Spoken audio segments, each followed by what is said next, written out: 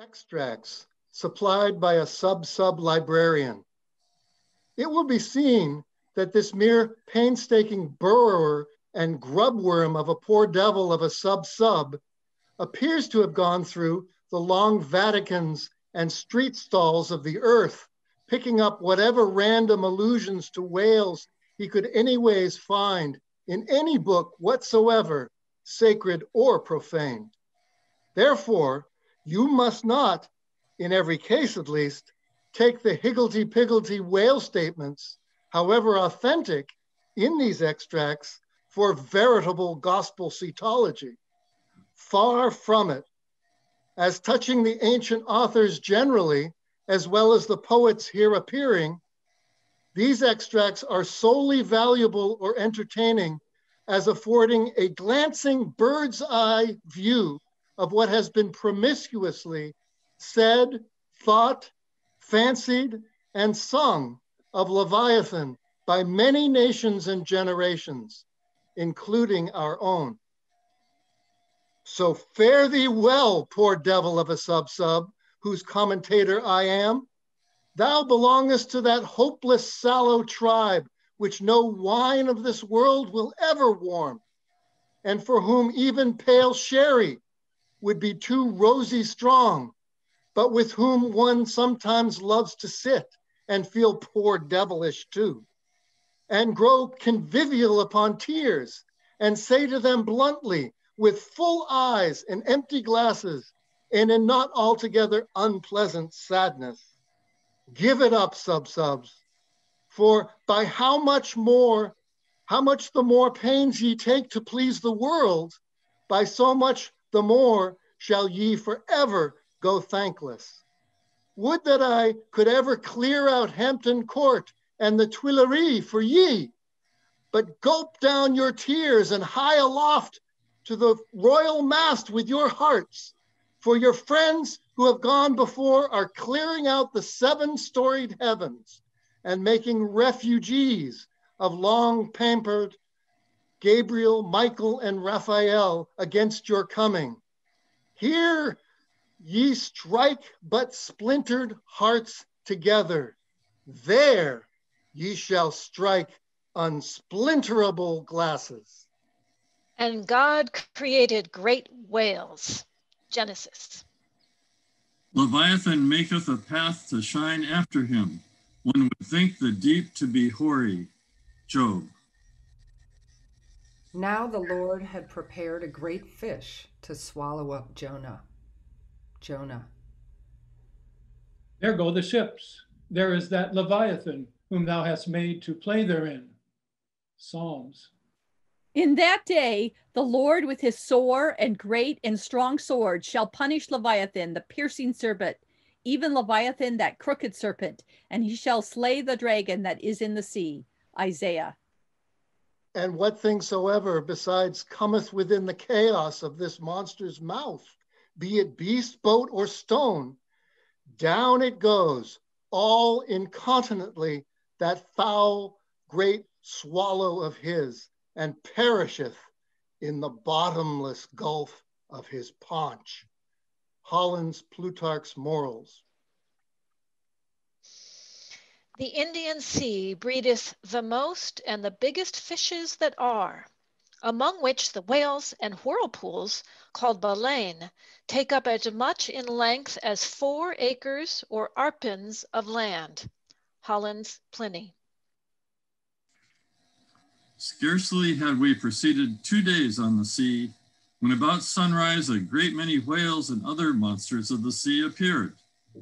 Among the former, one was of a most monstrous size, just came towards us, open-mouthed, raising waves on all sides, and beating the sea before him into a foam. Fuchs Lucian, The True History. He visited this country also with a view of catching horse whales, which had bones of very great value for their teeth, of which he brought some to the king. The best whales were catched in his own country, of which some were 48, some 50 yards long. He said that he was one of 6 who had killed 60 in 2 days. other or others' verbal narrative taken down from his mouth by King Alfred, A.D. 890. And whereas all other things, whether beast or vessel, that enter into the dreadful gulf of this monster's, whale's mouth, are immediately lost and swallowed up, the sea gudgeon retires into it in great security, and there sleeps. Montaigne. Apology for Raymond Sebon. Let us fly, Old Nick. Take me if it's not Leviathan described by the noble prophet Moses in the life of Pagan Job. Rabelais. This whale's liver was 2 cartloads. Stowe's Annals.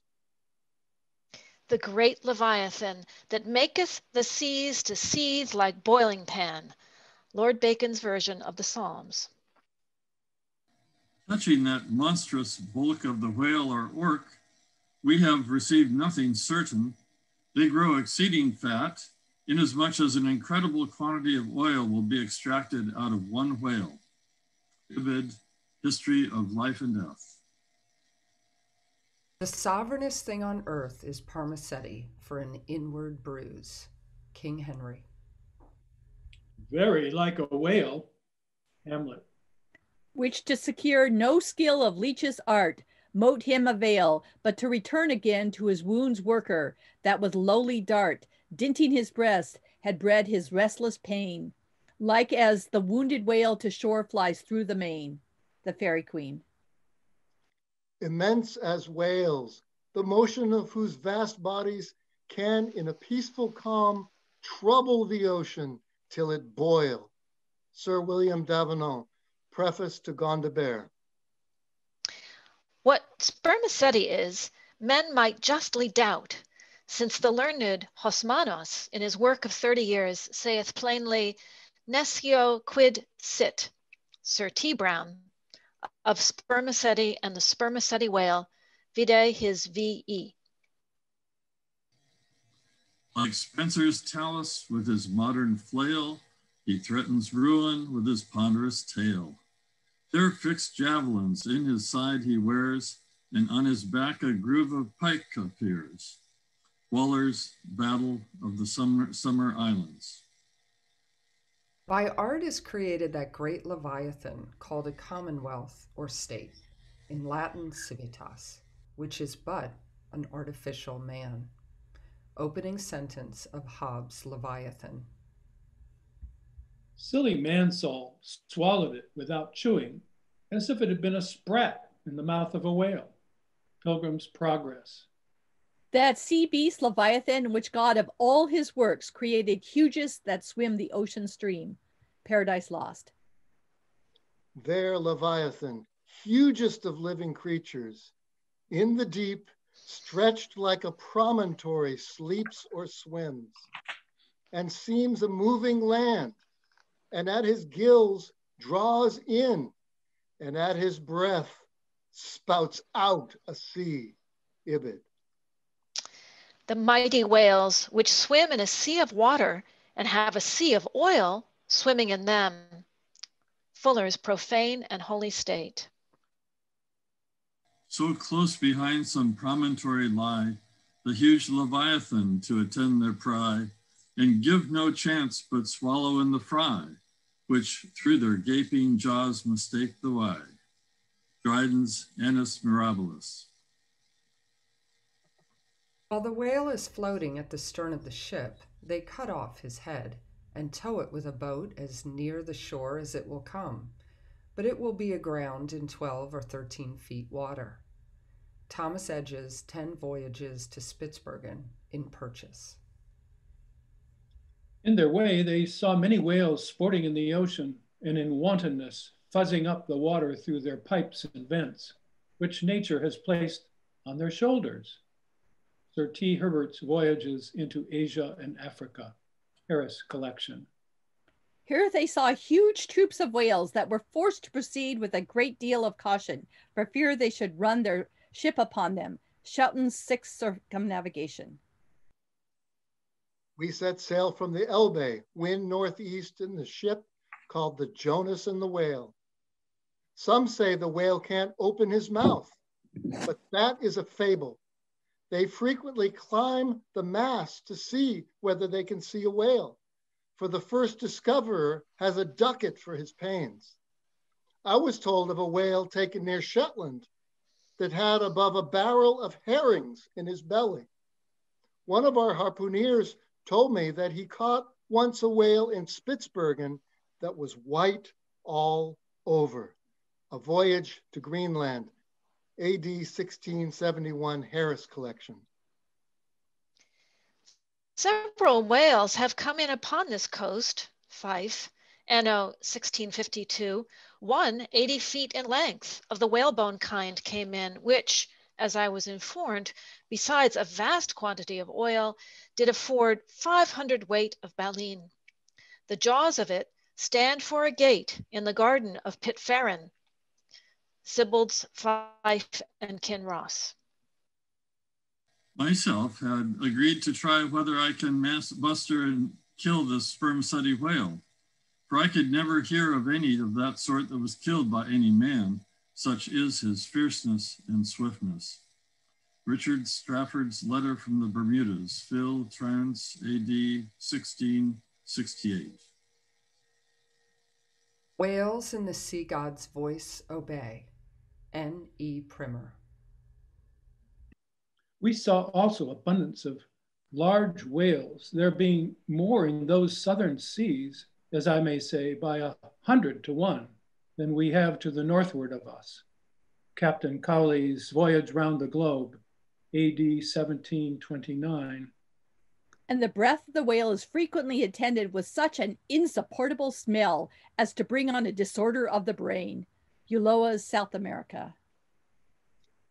To 50 chosen sylphs of special note, we trust the important charge, the petticoat. Oft have we known that sevenfold fence to fail, though stuffed with hoops and armed with ribs of whale. Rape of the Lock. If we compare land animals in respect to magnitude with those that take up their abode in the deep, we shall find that they will appear contemptible in the comparison. The whale is doubtless the largest animal in creation. Goldsmith, Natural History. If you should write a fable for little fishes, you would make them speak like great whales. Goldsmith to Johnson. In the afternoon, we saw what was supposed to be a rock, but it was found to be a dead whale, which some Asiatics had killed and were then towing ashore. They seemed to endeavor to conceal themselves behind the whale in order to avoid being seen by us. Cook's Voyages. The larger whales, they seldom venture to attack. They stand in so great dread of some of them that when out at sea, they are afraid to mention even their names and carry dung, limestone, juniper wood, and some other articles of the same nature in their boats in order to terrify and prevent their too near approach. Hunefon Troil's Letters on Banks and Solander's Voyage to Iceland, 1772.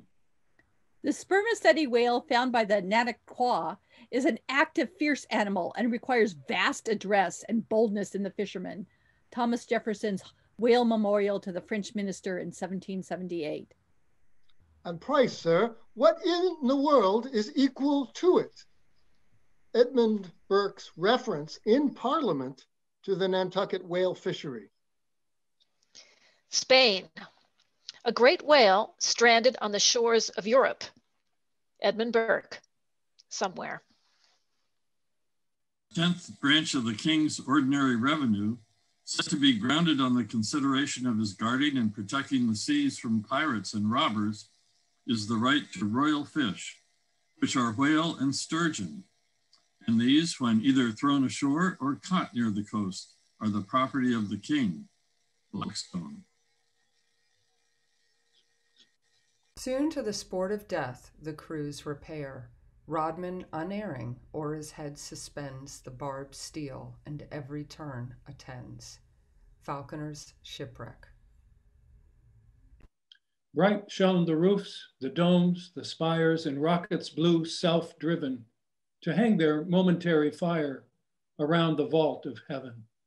So fire with water to compare the ocean serves on high, up sprouted by a whale in air to express unwieldy joy. Koopa on the Queen's visit to London. 10 or 15 gallons of blood are thrown out of the heart at a stroke with immense velocity. John Hunter's account of the dissection of a whale, a small-sized one.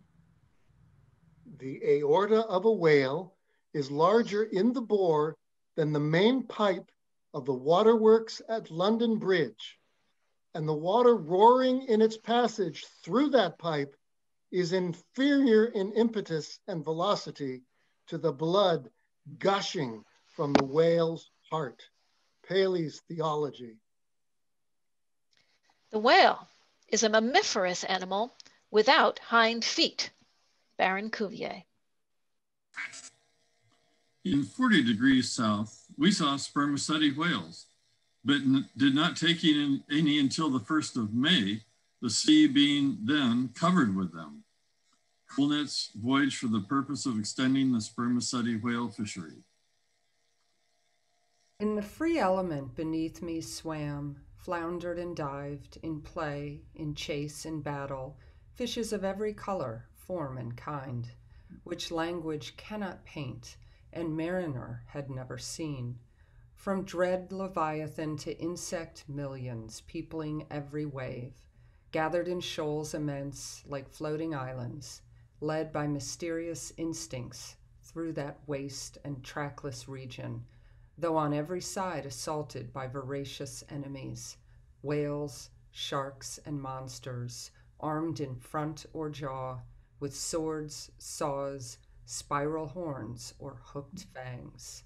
Montgomery's world before the flood. Io, paean, Io, sing to the finny people's king. Not a mightier whale than this in the vast Atlantic is, not a fatter fish than he flounders round the polar sea. Charles Lamb's Triumph of the Whale. In the year 1690, some persons were on a high hill observing the whales spouting and sporting with each other, when one observed, there, pointing to the sea, is a green pasture where our children's grandchildren will go for bread. Obed Macy's History of Nantucket. I built a cottage for Susan and myself and made a gateway in the form of a Gothic arch by setting up a whale's jawbones. Hawthorne's Twice Told Tales. She came to bespeak a monument for her first love, who had been killed by a whale in the Pacific Ocean no less than 40 years ago. Ibid. No, sir, 'tis a right whale, answered Tom. I saw his spout. He threw up a pair of as pretty rainbows as a Christian would wish to look at. He's a real rat, oil butt, that fellow. That's Cooper's Pilot. The papers were brought in, and we saw in the Berlin Gazette that whales had been introduced on the stage there. Eckermann's Conversations with Goethe. My God, Mr. Chase, what is the matter? I answered, we have been stove by a whale. Narrative of the shipwreck of the whale ship Essex of Nantucket, which was attacked and finally destroyed by a large sperm whale in the Pacific Ocean. By Owen Chase of Nantucket, first mate of said vessel, New York, 1821. A mariner sat in the shrouds one night. The wind was piping free. Now bright, now dimmed was the moonlight pale, and the phosphor gleamed in the wake of the whale as it floundered in the sea. Elizabeth Oakes Smith. The quantity of line withdrawn from the boats engaged in the capture of this one whale amounted altogether to 10,440 yards, or nearly 6 English miles. Sometimes the whale shakes its tremendous tail in the air, which, cracking like a whip, resounds to the distance of 3 or 4 miles. Scoresby. Mad with the agonies he endures from these fresh attacks, The infuriated sperm whale rolls over and over. He rears his enormous head and with wide expanded jaws snaps at everything around him. He rushes at the boats with his head. They are propelled before him with vast swiftness and sometimes utterly destroyed. It is a matter of great astonishment that the consideration of the habits of so interesting and, in a commercial point of view, so important an animal as the sperm whale should be so entirely neglected, or should have excited so little curiosity among the numerous, many of them confident observers that of late years must have passed the most abundant and the most convenient opportunities of witnessing their habitudes. Thomas Beals, History of the Sperm Whale, 1839.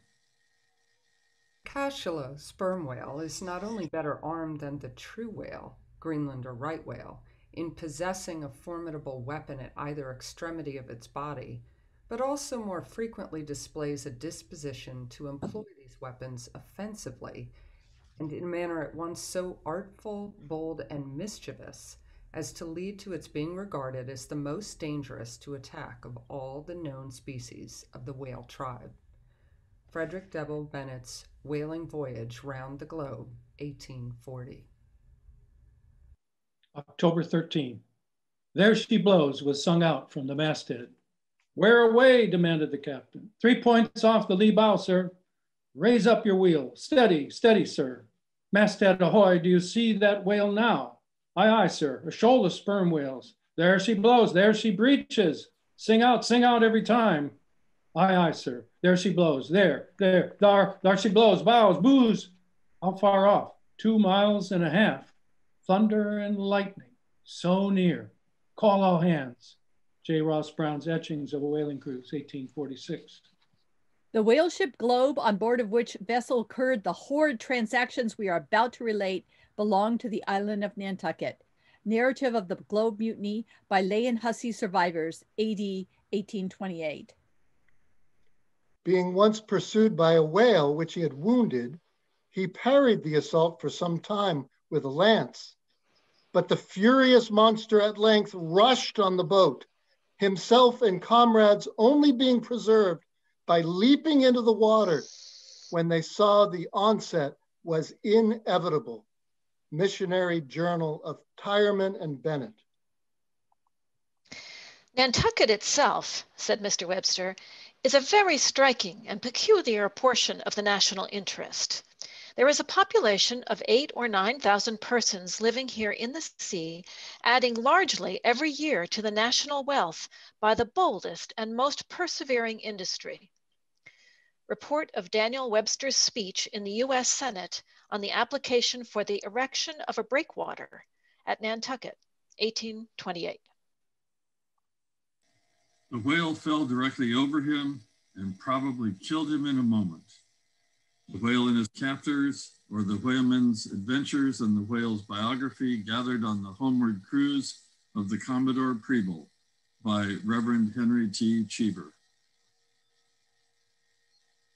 If you make the least damn bit of noise, replied Samuel, I will send you to hell. Life of Samuel Comstock, the Mutineer, by his brother William Comstock, another version of the whale ship Globe narrative. The voyages of the Dutch and English in the Northern Ocean, in order, if possible, to discover a passage through it to India, though they failed of their main object, laid open the haunts of the whale. McCulloch's Commercial Dictionary. These things are reciprocal. The ball rebounds only to bound forward again. For now, when laying open the haunts of the whalemen seem to have indirectly hit upon new clues to the same mystic Northwest Passage. From Something, unpublished. It is impossible to meet a whale ship on the ocean without being struck by her near appearance. The vessel under short sail, with lookouts at the mastheads, eagerly scanning the wide expanse around them, has a totally different air from those engaged in regular voyage. Currents and Whalings, USXX. Pedestrians in the vicinity of London and elsewhere may recollect having seen large curved bones set upright in the earth, either to form arches over gateways or entrances to alcoves, and they may perhaps have been told that these were the ribs of whales. Tales of a Whale Voyager to the Ocean. It was not until the boats returned from the pursuit of these whales that the whites saw their ship in bloody possession of the savages enrolled among the crew. Newspaper account of the taking and retaking of the whale ship Hobomok. It is generally well known that out of the crews of whaling vessels, American, few ever return in the ships on board of which they departed. Crews in a whaleboat. Suddenly, a mighty mass emerged from the water and shot up perpendicularly into the air. It was the whale. Miriam Coffin, or the whale fisherman. The whale is harpooned, to be sure, but bethink you how you would manage a powerful unbroken colt with the mere appliance of a rope tied to the root of his tail. A chapter on whaling in Ribs and Trucks. On one occasion, I saw two of these monsters, whales, probably male and female, slowly swimming, one after another, within less than a stone's throw of the shore, Terra del Fuego, over which the beech tree extended its branches. Darwin's Voyage of a Naturalist. "Stern all!" exclaimed the mate, as upon turning his head he saw the distended jaws of a large sperm whale close to the head of the boat, threatening it with instant destruction. "Stern all, for your lives!" Horton, the whale killer. So be cheery, my lads, let your hearts never fail, while the bold harpooner is striking his whale. Nantucket Song. Oh, the rare old whale, mid storm and gale, in his ocean home will be a giant in might, where might is right, and king of the boundless sea. Whale Song.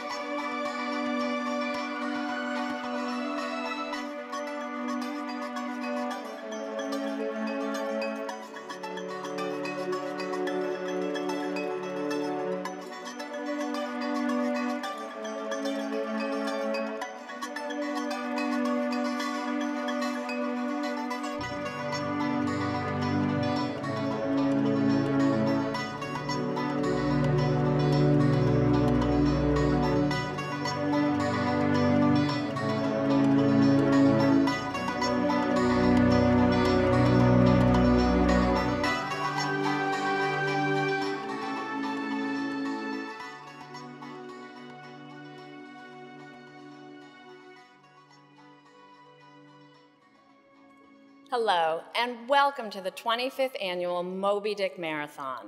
I'm Amanda McMullen, President and CEO of the New Bedford Whaling Museum, and we are so proud to continue this 25-year-long tradition, even if it's a little bit different this year. Reading this book together is something we look forward to all year.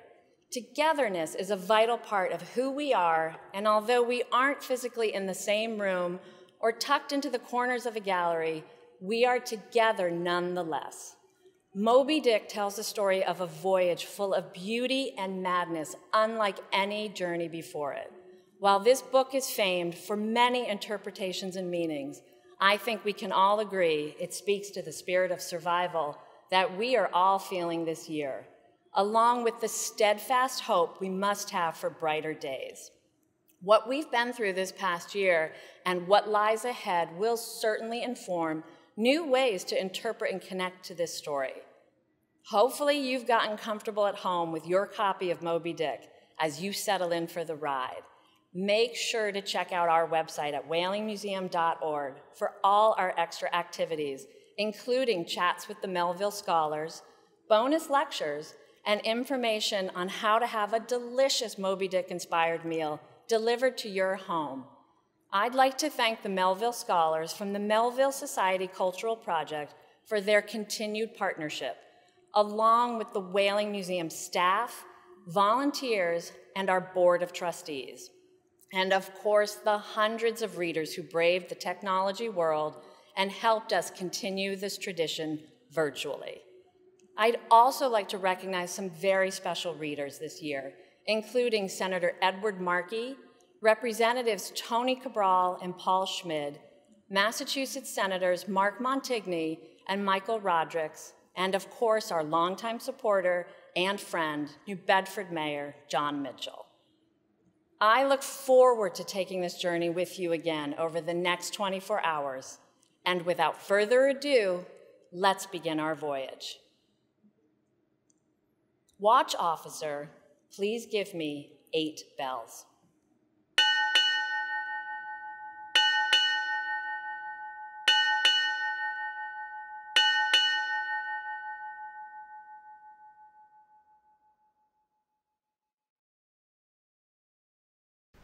Call me Ishmael. Some years ago, never mind how long precisely, having little or no money in my purse and nothing particular to interest me on shore, I thought I would sail about a little and see the watery part of the world. It is a way I have of driving off the spleen and regulating the circulation.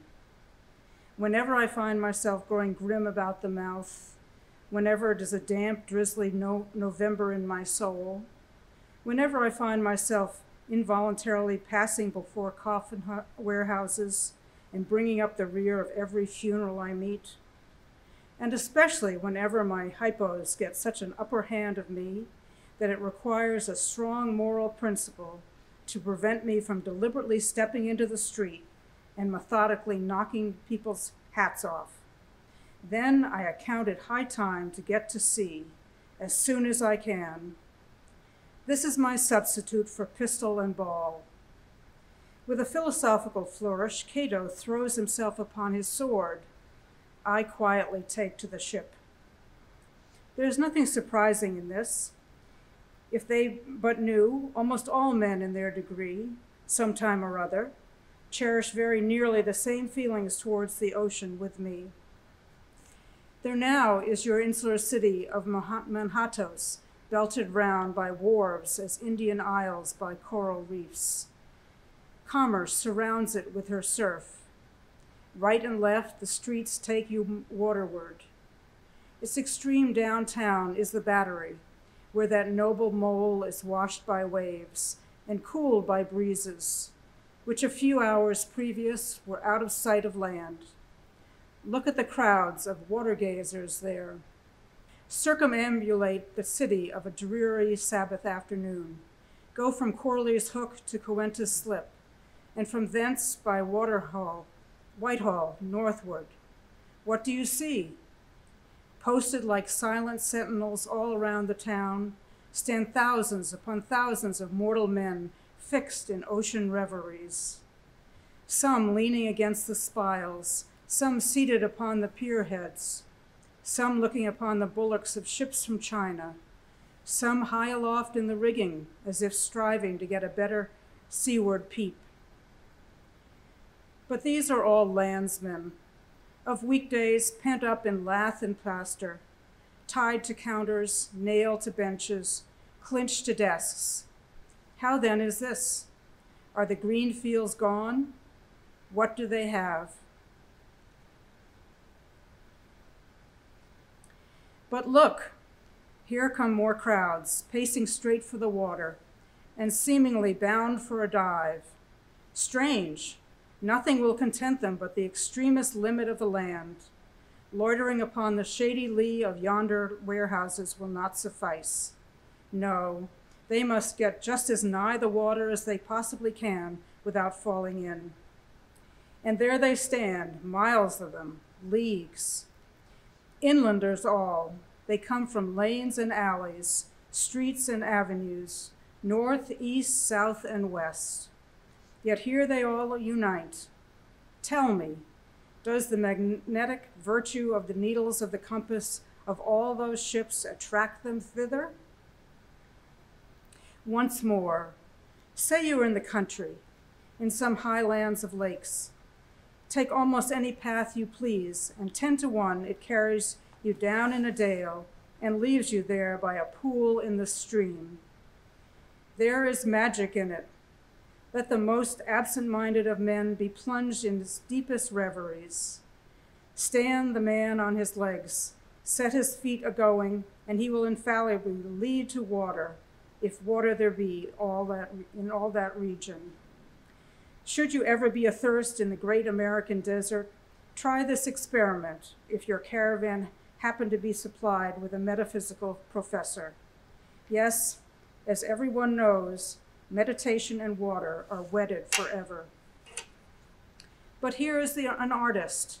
He desires to paint you the dreamiest, shadiest, quietest, most enchanting bit of romantic landscape in all the valley of the Saco. What is the chief element he employs? There stand his trees, each with a hollow trunk, as if a hermit or a crucifix were within. And here sleeps his meadow, and there sleep his cattle, and up upon yonder cottage goes a sleepy smoke. Deep into distant woodlands winds a mazy way, reaching to overlapping spurs of mountains, bathed in their hillside blue. But though the picture lies thus tranced, and though this pine tree shakes down its sighs like leaves upon this shepherd's head, yet all were vain, unless the shepherd's eyes were fixed upon the magic stream before him. Go visit the prairies in June, when for scores on scores of miles you wade knee-deep among tiger lilies. What is the one charm wanting? Water. There is not a drop of water there. Were Niagara but a cataract of sand, would you travel your thousands to see it? Why did the poor poet of Tennessee, upon suddenly reaching 2 handfuls of silver, deliberate whether to buy him a coat, which he sadly needed, or invest his money in a pedestrian trip to Rockaway Beach? Why is almost every robust, healthy boy with a robust, healthy soul in him at some time or other crazy to go to the sea? Why, upon your first voyage as a passenger, did you yourself feel such a mystical vibration when first told that you and your ship were now out of sight of land? Why did the old Persians hold the sea holy? Why did the Greeks give it a separate deity and make him the own brother of Jove? Surely all of this is not without meaning, and still deeper the meaning of that story of Narcissus, who, because he could not grasp the tormenting, mild image he saw in the fountain, plunged into it and was drowned. But that same image we ourselves see in all rivers and oceans. It is the image of the ungraspable phantom of life, and this is the key of it all.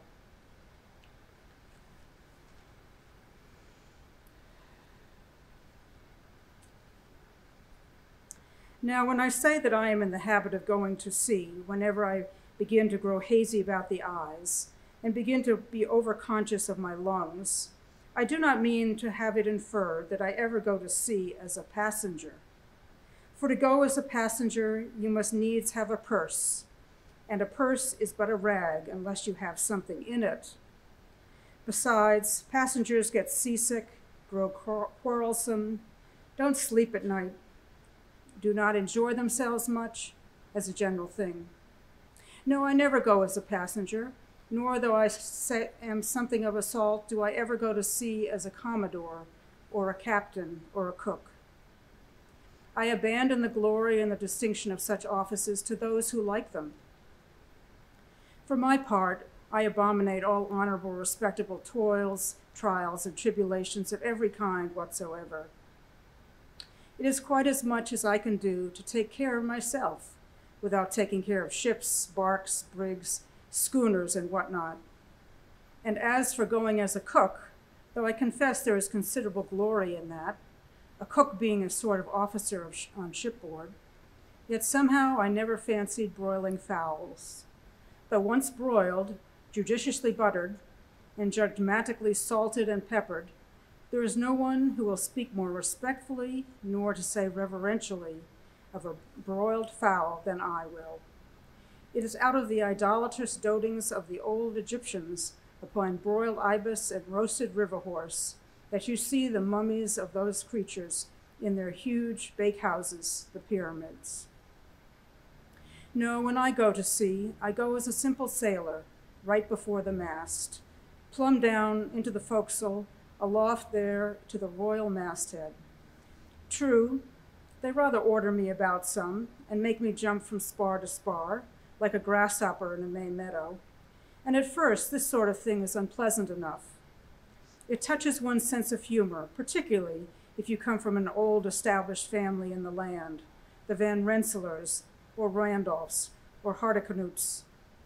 And more than all, if just previous to putting your hand into the tar pot, you have been lording it as a country schoolmaster, making the tallest boys stand in awe of you.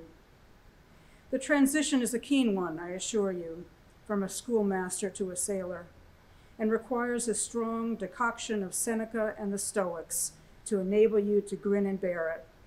But even this wears off in time. What of it if some old hunks of a sea captain orders me to get a broom and sweep down the decks? What does that indignity amount to? Weighed, I mean, in the scales of the New Testament. Do you think the archangel Gabriel thinks anything the less of me because I promptly and respectfully obey that old hunks in that particular instance? Who ain't a slave? Tell me that. Well then, however the old sea captains may order me about, however they may thump and punch me about, I have satisfaction knowing that it is all right, that everybody else is one way or other served in much the same way, either in a physical or metaphysical point of view, that is. And so the universal thump is passed round, and all hands should rub each other's shoulders blades and be content.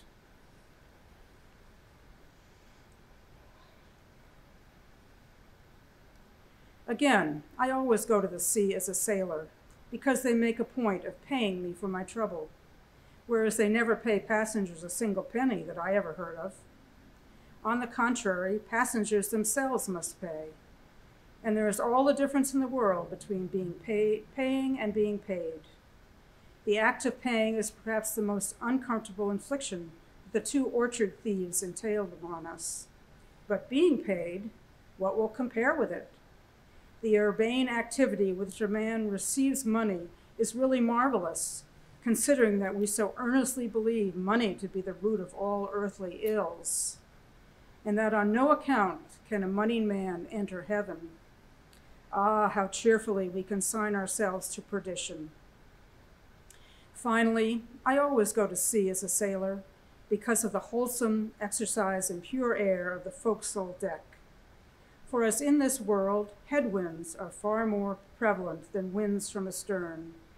That is, if you never violate the Pythagorean maxim. So for the most part, the Commodore on the quarterdeck gets his atmosphere at second hand from the sailors on the forecastle. He thinks he breathes it first, but not so. In much the same way do the commonality lead their leaders in many other things, at the same time that the leaders little suspect it. But wherefore it was that after having repeatedly smelt the sea as a merchant sailor, I should now take it into my head to go on a whaling voyage.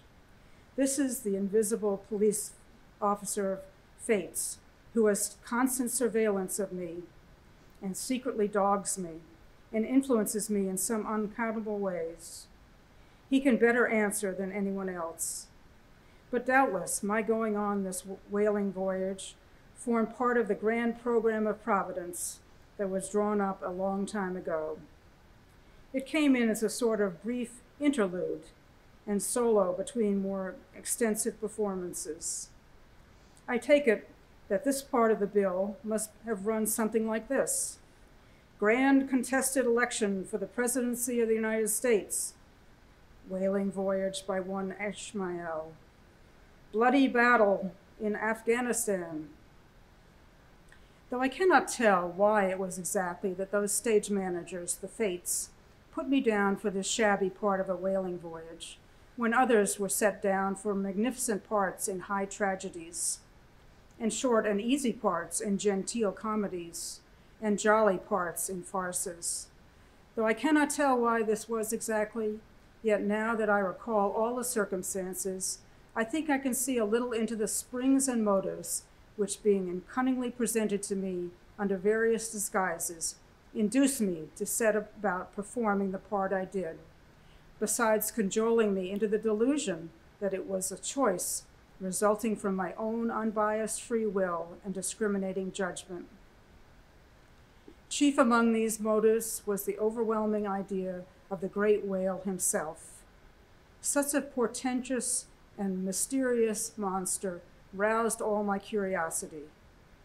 Then a wild and distant seas where he rolled his island bulk, the undeliverable, nameless perils of the whale, these with all the attending marvels of 1,000 Patagonian sights and sounds, helped to sway me to my wish. With other men, perhaps such things would not have been inducements, but as for me, I am tormented with an everlasting itch for things remote. I love to sail forbidden seas and land on barbarous coasts. Not ignoring what is good, I am quick to perceive a horror and could still be social with it. Would they let me be? Since it is but well to be on friendly terms with all the inmates of the places one lodges in. By reason of these things, then, the whaling voyage was welcome. The great floodgates of the wonder world swung open, and in the wild conceits that swayed me to my purpose, two and two there floated into my inmost soul. Endless processions of the whale, and the midmost of them all, one grand hooded phantom, like a snow hill in the air. Chapter 2, The Carpet Bag. I stuffed a shirt or two into my old carpet bag, tucked it in under my arm, and started for Cape Horn in the Pacific. Quitting the good old city of Manhattan, I duly arrived in New Bedford. It was on a Saturday night in December.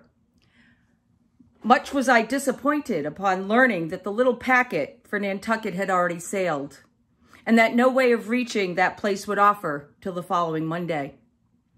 As most young candidates for the pains and penalties of whaling stop at this same New Bedford, thence to embark on their voyage, it may as well be related that I, for one, had no idea of so doing. For my mind was made up to sail in no other than a Nantucket craft, because there was a fine, boisterous something about everything connected with that famous old island, which amazingly pleased me. Besides, though, New Bedford has of late been gradually monopolizing the business of whaling, and though in this matter poor old Nantucket is now much behind her, yet Nantucket was her great original, the Tyre of this Carthage, the place where the first dead American whale was stranded. Where else but from Nantucket did those aboriginal whalemen, the red men, first sally out in canoes to give chase to the Leviathan? And where but Nantucket, too, did that first adventurous little sloop put forth, partly laden with imported cobblestones, so goes the story, to throw at the whales in order to discover when they were nigh enough to risk a harpoon from the bowsprit. Now having a night, a day, and still another night following before me in New Bedford, ere I could embark for my destined port, it became a matter of concernment where I was to eat and sleep meanwhile. It was a very dubious-looking, nay, a very dark and dismal night, bitingly cold and cheerless. I knew no one in the place. With anxious grapnels, I had sounded my pocket and only brought up a few pieces of silver. So wherever you go, Ishmael, said I to myself, as I stood in the middle of a dreary street shouldering my bag and comparing the gloom towards the north with the darkness toward the south. Wherever in your wisdom you may conclude to lodge for the night, my dear Ishmael, be sure to inquire the price and don't be too particular. With halting steps, I paced the streets and passed the sign of the crossed harpoons, but it looked too expensive and jolly there. Further on, from the bright red windows of the Swordfish Inn, there came such fervent rays that it seemed to have melted the packed snow and ice from before the house. For everywhere else, the congealed frosts lay 10 inches thick in a hard asphaltic pavement. Rather weary for me, when I struck my foot against the flinty projections, because from hard, remorseless service, the soles of my boots were in a most miserable plight. Too expensive and jolly, again thought I, pausing one moment to watch the broad glare in the street and hear the sounds of the tinkling glasses within. But go on, Ishmael, said I at last. Don't you hear? Get away from before the door. Your patched boots are stopping the way. So on I went. I now, by instinct, followed the streets that took me waterward, for there doubtless were the cheapest, if not the cheeriest inns. Such dreary streets, blocks of blackness, not houses on either hand, and here and there a candle, like a candle moving about in a tomb. At this hour of the night of the last day of the week, that quarter of the town proved all but deserted. But presently I came to a smoky light proceeding from a low, wide building, the door of which stood invitingly open. It had a careless look, as if it were meant for the uses of the public. So entering, the first thing I did was to stumble over an ash box on the porch. Ha! Thought I, ha! As the flying particles almost choked me. Are these ashes from that destroyed city, Gomorrah? But the crossed harpoons and the swordfish? This, then, must needs be the sign of the trap. However, I picked myself up, and hearing a loud voice within, pushed on and opened a second interior door. It seemed the great black parliament sitting in Tophet. 100 black faces turned round in their rows to peer, and beyond a black angel of doom was beating a book in a pulpit. It was a Negro church, and the preacher's text was about the blackness of darkness, and the weeping and wailing and teeth gnashing there. Ha! Ishmael, muttered I, backing out. Wretched entertainment at the sign of the trap.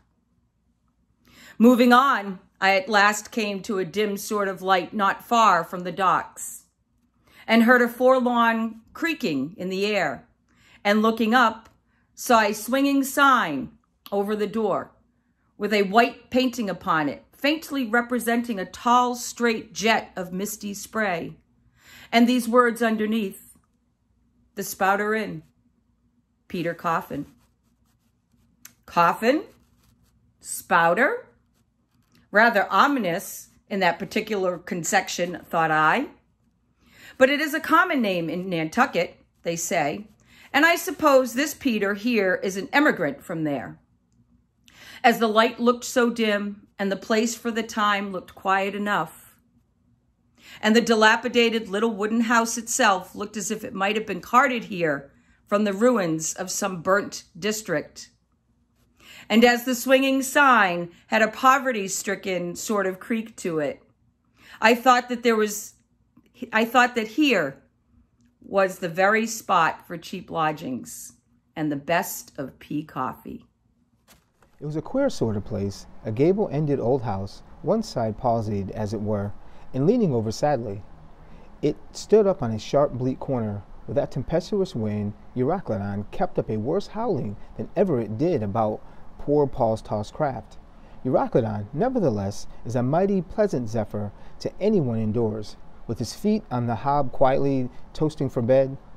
And judging of that tempestuous wind called Euroclydon, says an old writer, of those works I possess the only copy extant, it marketh a marvelous difference, whether thou lookest at it from a glass window where the frost is all on the outside, or whether thou observest it from the shaftless window, where the frost is on both sides, and of which the white death is only the glazier.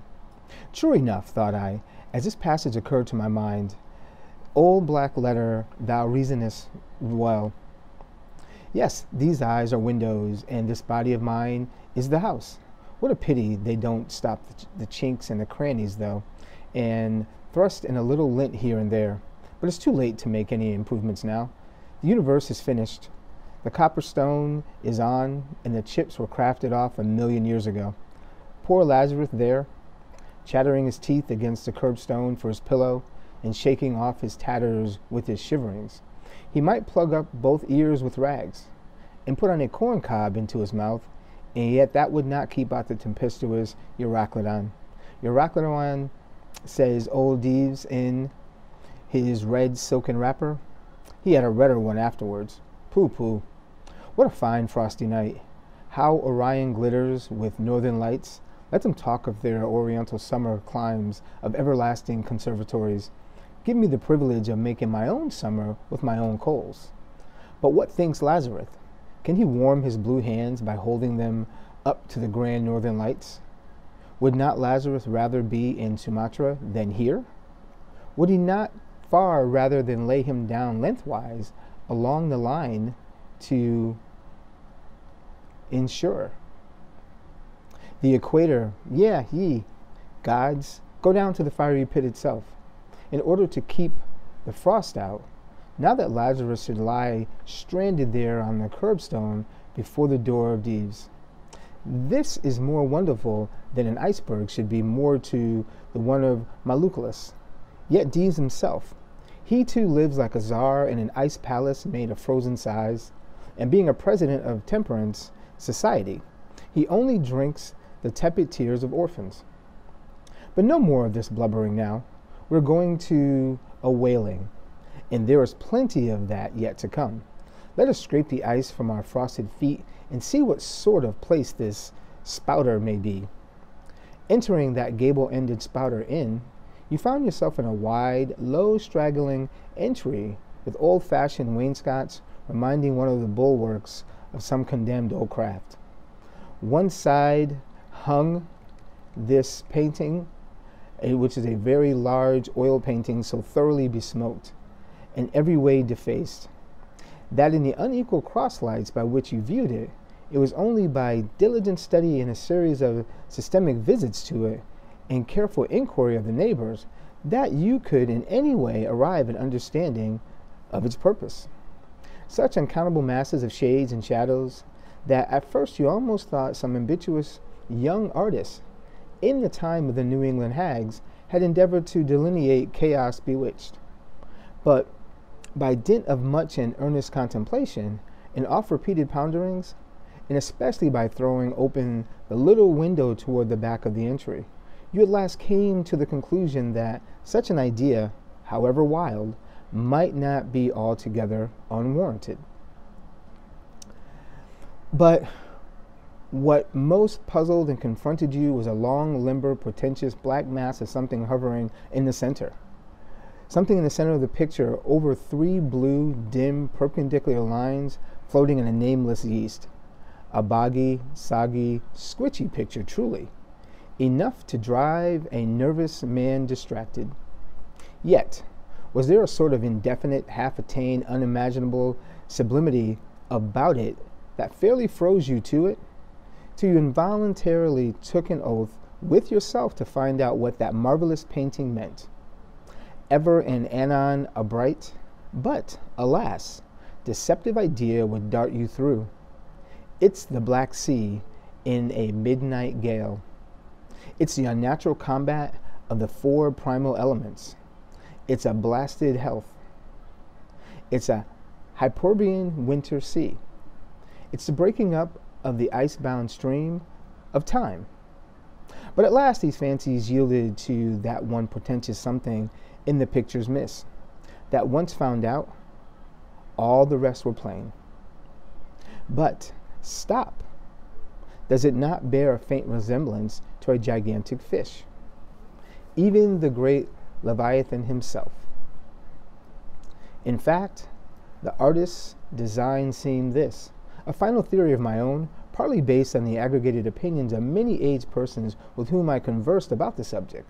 The picture represents a Cape Horner in a great hurricane. The half-founded ship weathered there with its 3 dismantled masts alone visible, and an exasperated whale, purposing to spring clean over the craft, is in this enormous act of impaling himself upon the 3 mastheads. Chapter 3, The Spouter Inn. The opposite wall of this entry was hung all over with a heathenish array of monstrous clubs and spears. Some were thickly set with glittering teeth resembling ivory saws. Others were tufted with knots of human hair, and one was sickle-shaped, with a vast handle sweeping round like the segment made in the new mown grass by a long-armed mower. You shuddered as you gazed and wondered what monstrous cannibal and savage could ever have gone a death harvesting with such a hacking, horrifying implement. Mixed with these were rusty old whaling lances and harpoons, all broken and deformed. Some were storied weapons. With this once long lance, now wildly elbowed, 50 years ago did Nathan Swain kill 15 whales between a sunrise and a sunset. And that harpoon, so like a corkscrew now, was flung in Javan seas and run away with by a whale years afterward slain off the Cape of Blanco. The original iron entered nigh the tail and like a restless needle sojourning in the body of a man, traveled full 40 feet and at last was found embedded in the hump. Crossing this dusky entry and on through yon low archway, cut through what in old times must have been a great central chimney with fireplaces all around, you enter the public room. A still duskier place is this, with such low ponderous beams above and such old wrinkled planks beneath, that you would almost fancy you trod some old craft's cockpits, especially of such a howling night, when this corner-anchored old ark rocked so furiously. On one side stood a long, low shelf-like table covered with cracked glass cases, filled with dusty rarities, gathered from this wide world remotest nooks. Projecting from the further angle of the room stands a dark-looking den, the bar, a rude attempt at a right whale's head. But that how it may, there stands the vast arched bone of the whale's jaw, so wide a coach might almost drive beneath it. Within are shabby shelves ranged round with old decanters, bottles, flasks, and in those jaws of swift destruction, like another cursed Jonah, by which name indeed they called him, bustles a little withered old man who, for their money, dearly sells the sailors deliriums and death. Abominable are the tumblers into which he pours his poison. Though true cylinders without, within the villainous green goggling glasses, deceitfully tapered downwards to a cheating bottom. Parallel meridians rudely pecked into the glass surround these footpads goblets. Fill to this mark, and your charge is but a penny. To this, a penny more. and so on to the full glass, the Cape Horn measure, which you may gulp down for a shilling. Upon entering the place, I found a number of young seamen gathered about a table, examining by a dim light diverse specimens of scrimshander. I sought the landlord, and telling him I desired to be accommodated with a room, received for answer that this house was full, not a bed unoccupied. But avast, he added, tapping his forehead, you ain't no objections to sharing a harpooner's blanket, have ya? I suppose you're going whaling, so you'd better get used to that sort of thing. I told him I never liked to sleep two in a bed, that if I ever should do so, it would depend upon who the harpooner might be, and that if he, the landlord, really had no other place for me, and the harpooner was not decidedly objectionable, why, rather than wander about a strange town on so bitter a night, I would put up with the half of any decent man's blanket. I thought so. All right, take a seat. Supper? You'll want supper. Supper will be ready directly. I sat down on an old settle, carved all over like a bench on the Battery. At one end, a ruminating tar was still further adorning it with his jackknife, stooping over and diligently working away at the space between his legs. He was trying his hand at a ship under full sail, but didn't make much headway, I thought. At some 4 or 5 of us were summoned to our meal in an adjoining room. It was cold as Iceland. No fire at all. The landlord said he couldn't afford it. Nothing but 2 dismal tallow candles, each on a winding sheet. We were fain to button up our monkey jackets and hold to our lips cups of scalding tea with our half-frozen fingers. But the fare was of the most substantial kind. Not only meat and potatoes, but dumplings. Good heavens, dumplings for supper. One young fellow in a green box coat addressed himself to these dumplings in a most dire manner. My boy, said the landlord, you'll have the nightmare to the dead certainty. Landlord, I whispered, that ain't the harpooner, is it? Oh no, he said, looking a sort of diabolically funny. The harpooner is a dark-complexioned chap. He never eats dumplings, he don't. He eats nothing but steaks, and likes 'em rare. The devil he does, says I. Where is the harpooner? Is he here? He'll be here afore long, was the answer. I could not help it, but I began to feel suspicious of this dark-complexioned harpooner. At any rate, I made up my mind that if it so turned out that we should sleep together, he must undress and go into bed before I did. Supper over, the company went back to the bar-room, when, knowing not what else to do with myself, I resolved to spend the rest of the evening as a looker-on. Presently, a rioting noise was heard without. Starting up, the landlord cried, That's the Grumpus crew. I seed her reported in the offing this morning. A 3 years voyage and a full ship. Hurrah, boys! Now we'll have the latest news from the Fijis. A tramping of sea boots was heard in the entry. The door was flung open, and in rolled a wild set of mariners enough, enveloped in their shaggy watchcoats, and with their heads muffled in woolen comforters, all bedarned and ragged, and their beards stiff with icicles. They seemed an eruption of bears from Labrador. They had just landed from their boat, and this was the first house they entered. No wonder, then, that they made a straight wait for the whale's mouth, the bar, when the wrinkled little old Jonah, there officiating, soon poured them out brimmers all around. One complained of a bad cold in his head, upon which Jonah mixed him a pitch-like potion of gin and molasses, which he swore was a sovereign cure for all colds and catarrhs whatsoever. Never mind of how long standing or whether caught off the coast of Labrador or on the weather side of an ice island. The liquor soon mounted into their heads, as it generally does, even with the Arantes toppers newly landed from sea, and they began capering about most obstreperously. I observed, however, that one of them held somewhat aloof, and though he seemed desirous not to spoil the hilarity of his shipmates by his own sober face, yet upon the whole he refrained from making as much noise as the rest. This man interested me at once, and since the sea gods had ordained that he would soon become my shipmate, though but a sleeping partner one, so far as this narrative is concerned, I will here venture upon a little description of him. He stood full 6 feet in height, with noble shoulders and a chest like a cofferdam. I have seldom seen such brawn in a man.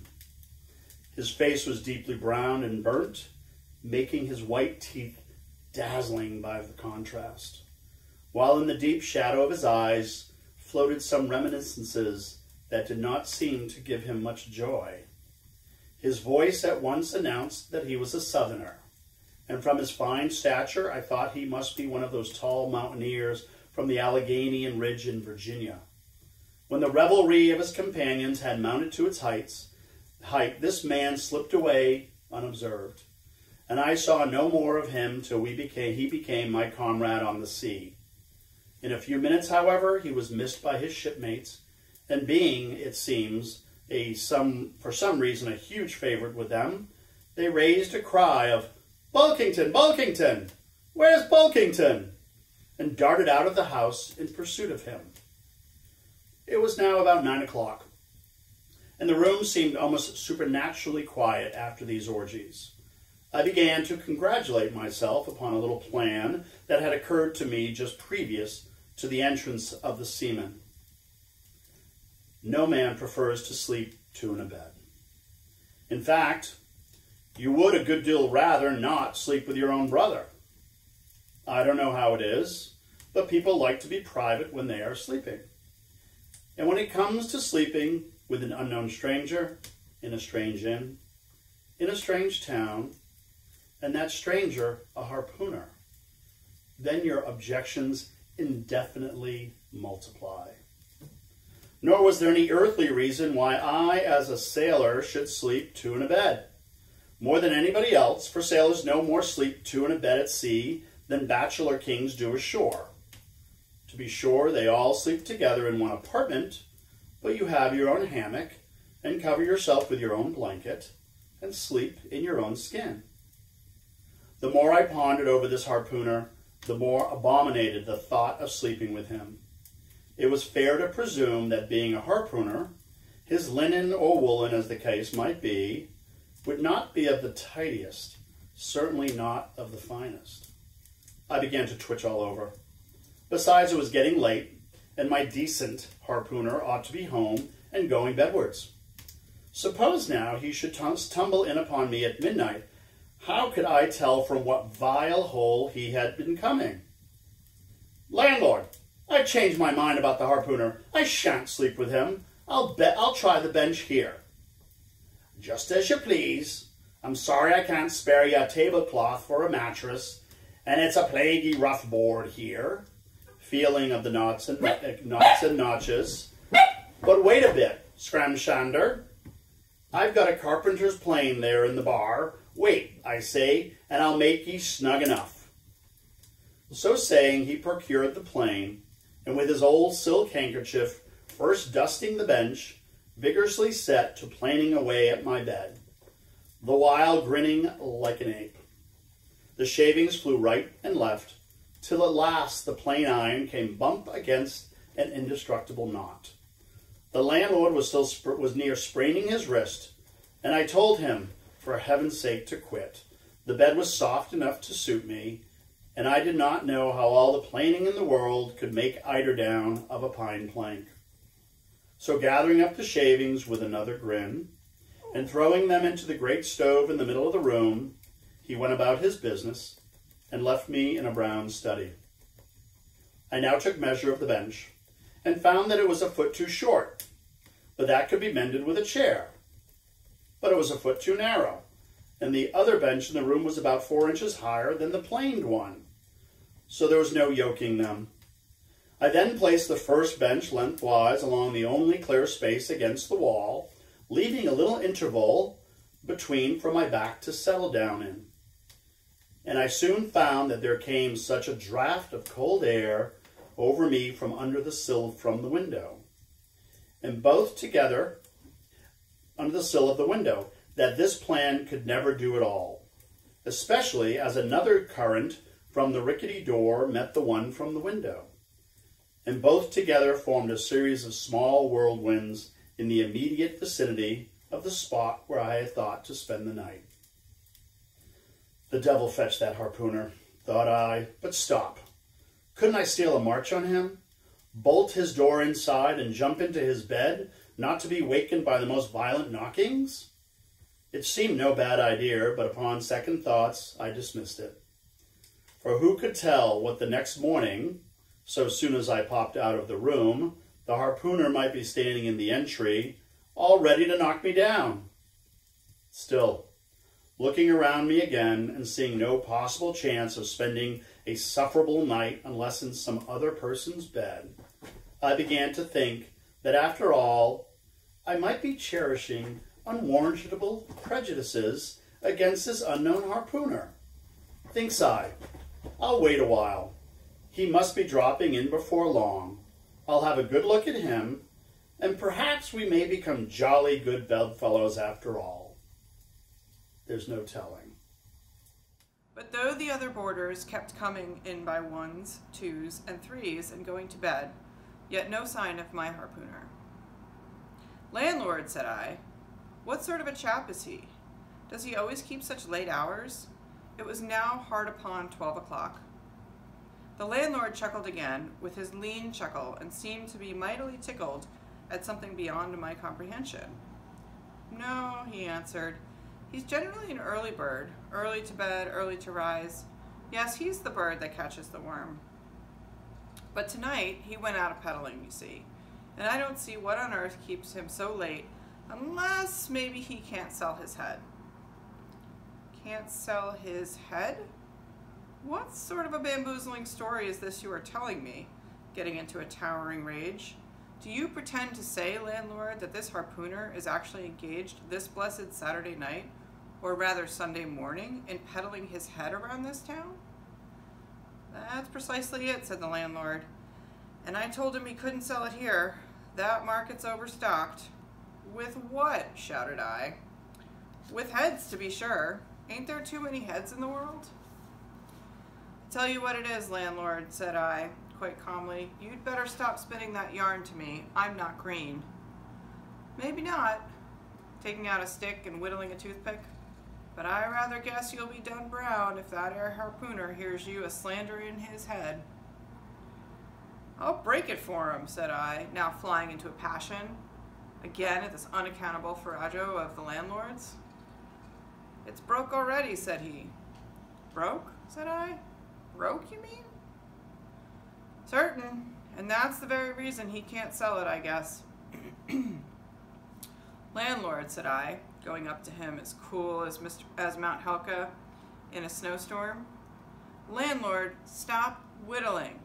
You and I must understand one another, and that too without delay. I come to your house and want a bed. You tell me you can only give me half one, that the other half belongs to a certain harpooner.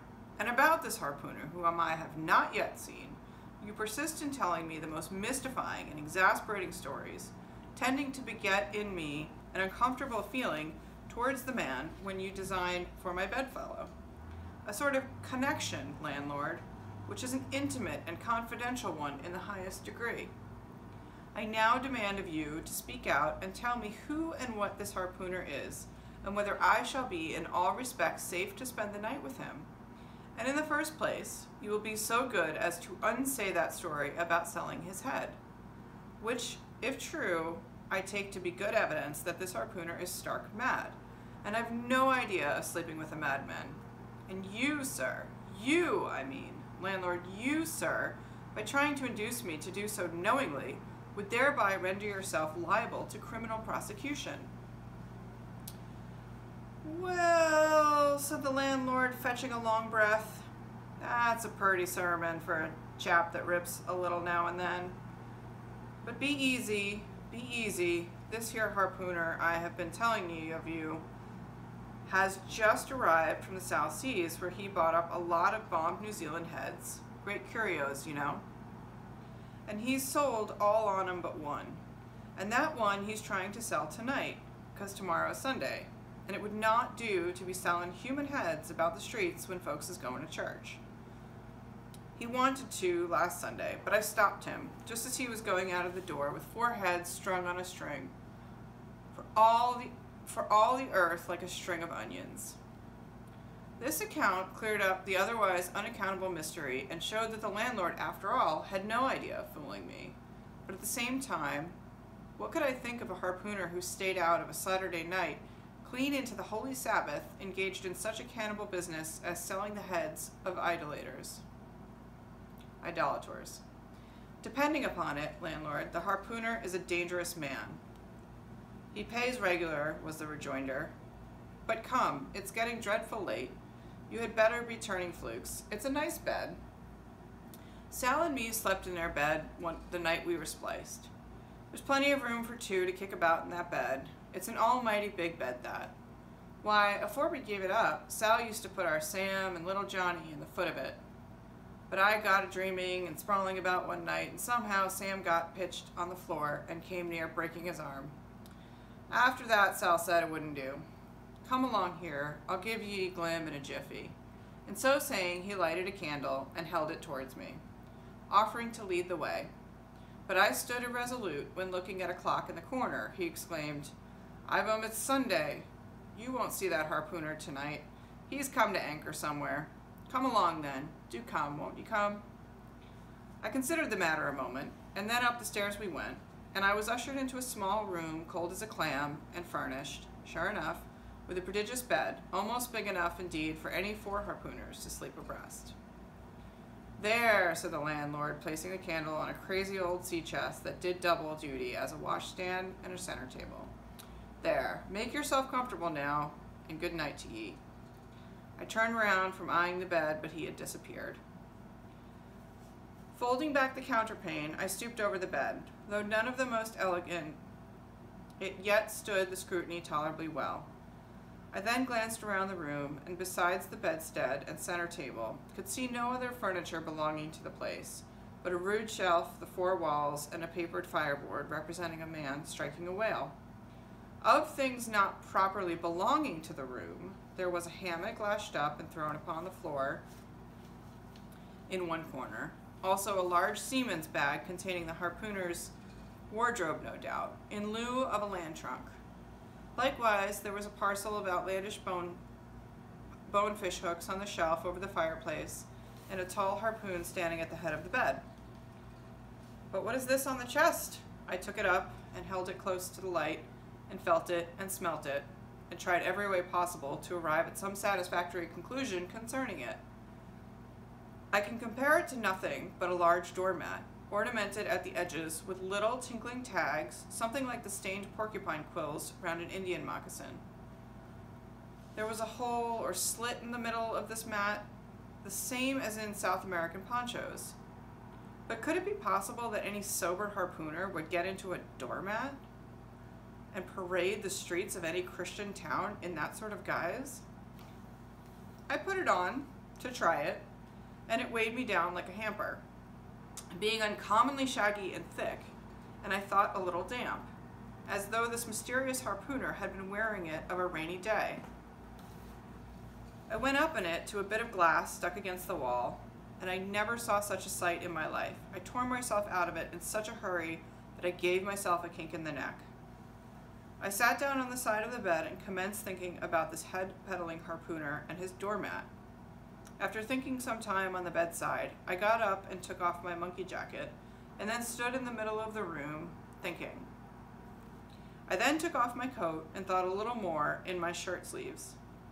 But beginning to feel very cold now, half undressed as I was, and remembering what the landlord said about the harpooners not coming home at all that night, it being so very late, I made no more ado, but jumped out of my pantaloons and boots, and then, blowing out the light, tumbled into bed and commended myself to the care of heaven. Whether that mattress was stuffed with corn cobs or broken crockery, there is no telling, but I rolled about a good deal and could not sleep for a long time. As I slid off to a light doze and had pretty nearly made a good offing towards the land of Nod, when I heard a heavy footfall in the passage and saw a glimmer of light come into the room from under the door. Lord save me, thinks I. That must be the harpooner, the infernal head peddler. But I lay perfectly still and resolved not to say a word till spoken to. Holding a light in one hand and that identical New Zealand head in the other, the stranger entered the room, and without looking towards the bed, placed his candle a good way off from me on the floor in one corner, and then began working at the knotted cords of the large bag I before spoke of as being in the room. I was all eagerness to see his face, but he kept it averted for some time, while employed in unlacing the bag's mouth. This accomplished, however, he turned around, when, good heavens, what a sight! Such a face! It was of a dark purplish yellow color, here and there stuck over with large blackish-looking squares.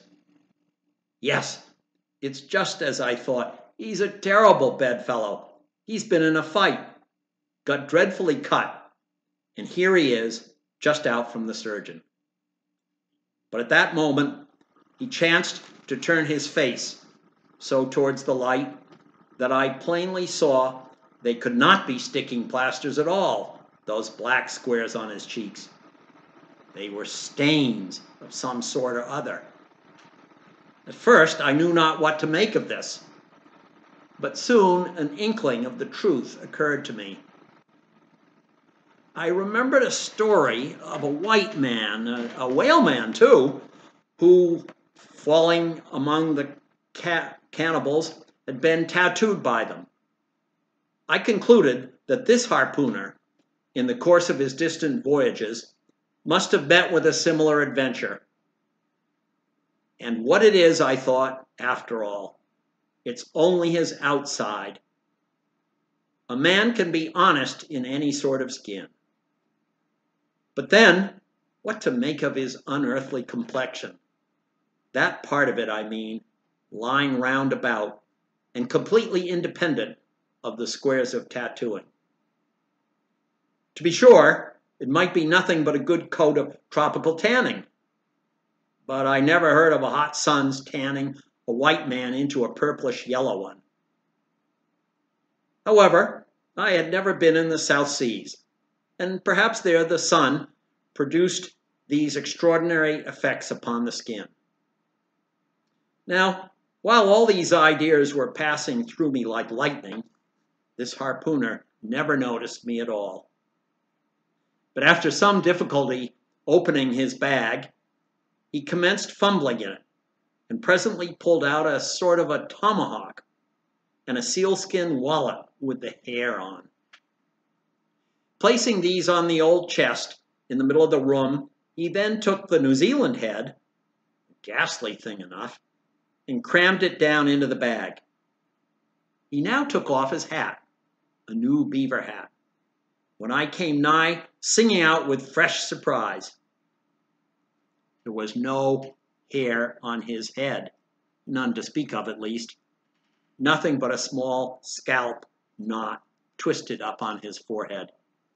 His bald, purplish head now looked for all the world like a mildewed skull. Had not the stranger stood between me and the door, I would have bolted out of it quicker than I ever bolted a dinner. Even as it was, I thought something of slipping out the window, but it was the second floor back. I'm no coward, but what to make of this head-peddling, purple rascal altogether past my comprehension. Ignorance is the parent of fear, and being completely nonplussed and confounded about the stranger, I confessed I was now as much afraid of him as if it was the devil himself who had thus broken into my room at the dead of night. In fact, I was so afraid of him that I was not game enough just then to address him, and demand a satisfactory answer concerning what seemed inexplicable in him. Meanwhile, he continued the business of undressing, and at last showed his chest and arms. As I live, these covered parts of him were checkered with the same squares as his face. His back, too, was all over the same dark squares. He seemed to have been in a 30 years' war, and just escaped from it with a sticking plaster shirt. Still more, his very legs were marked, as if a parcel of dark green frogs were running up the trunks of young palms. It was now quite plain that he must be some abominable savage or other, shipped aboard of a whaleman in the South Seas, and so landed in this Christian country. I quaked to think of it. A peddler of heads, too, perhaps the heads of his brothers. He might take a fancy to mine. Heavens, look at that tomahawk! But there was no time for shuddering, for now the savage went about something that completely fascinated my attention and convinced me that he must indeed be a heathen. Going to his heavy Greco, or rapall, or dreadnought, which he had previously hung on a chair, he fumbled in the pockets and produced at length a curious little deformed image with a hunch on its back, and exactly the color of a 3-day-old Congo baby. Remembering the embalmed head, at first I almost thought that this black mannequin was a real baby, preserved in some similar manner. But seeing that it was not at all limber, and that it glistened a good deal like polished ebony, I concluded that it must be nothing but a wooden idol, which indeed it proved to be. For now, the savage goes up to the empty fireplace, and removing the papered fireboard, sets up this little hunched back image, like a 10-pin, between the andirons. The chimney lambs and all the bricks inside were very sooty, so that I thought this fireplace made an appropriate little shrine or chapel for his Congo idol. I now screwed my eyes hard toward the half-hidden image, feeling but ill at ease meantime, to see what next to follow. First, he takes a double handful of shavings out of his Greco pocket and places them carefully before the idol. Then, laying a bit of ship biscuit on top and applying the flame from the lamp, he kindled the shavings into a sacrificial blaze. Presently, after many hasty snatches into the fire, and still hastier withdrawals of his finger, whereby he seemed to be scorching them badly, he at last succeeded in drawing out the biscuit. Then, blowing off the heat and ashes a little, he made a polite offering of it to the little Negro. But the little devil did not seem to fancy such dry sort of fare at all. He never moved his lips.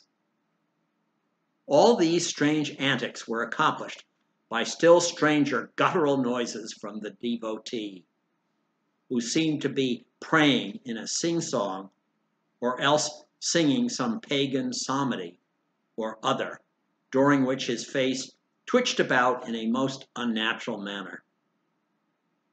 At last extinguishing the flame, he took the idol up very unceremoniously and bagged it again in his Greco pocket as carelessly as if he were a sportsman bagging a dead woodcock.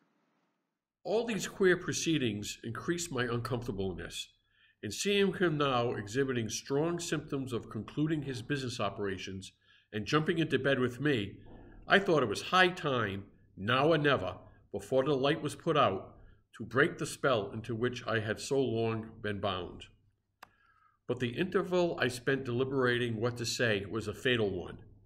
Taking up his tomahawk from the table, he examined the head of it for an instant, and then, holding it to the light, his mouth on the handle, he puffed out great clouds of tobacco smoke.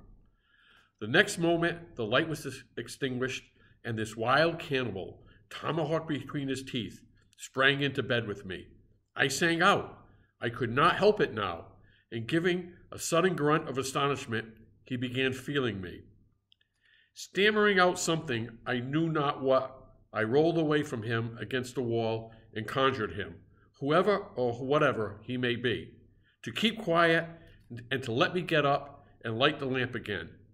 But his guttural responses satisfied me at once that he but ill comprehended my meaning. "Who ye devil you?" he said at last. "You no speaky. Damn me, I kill ye." And so saying, the lighted tomahawk began flourishing around me in the dark. "Landlord, for God's sake, Peter Coffin," shouted I. "Landlord, watch, coffin, angels, save me."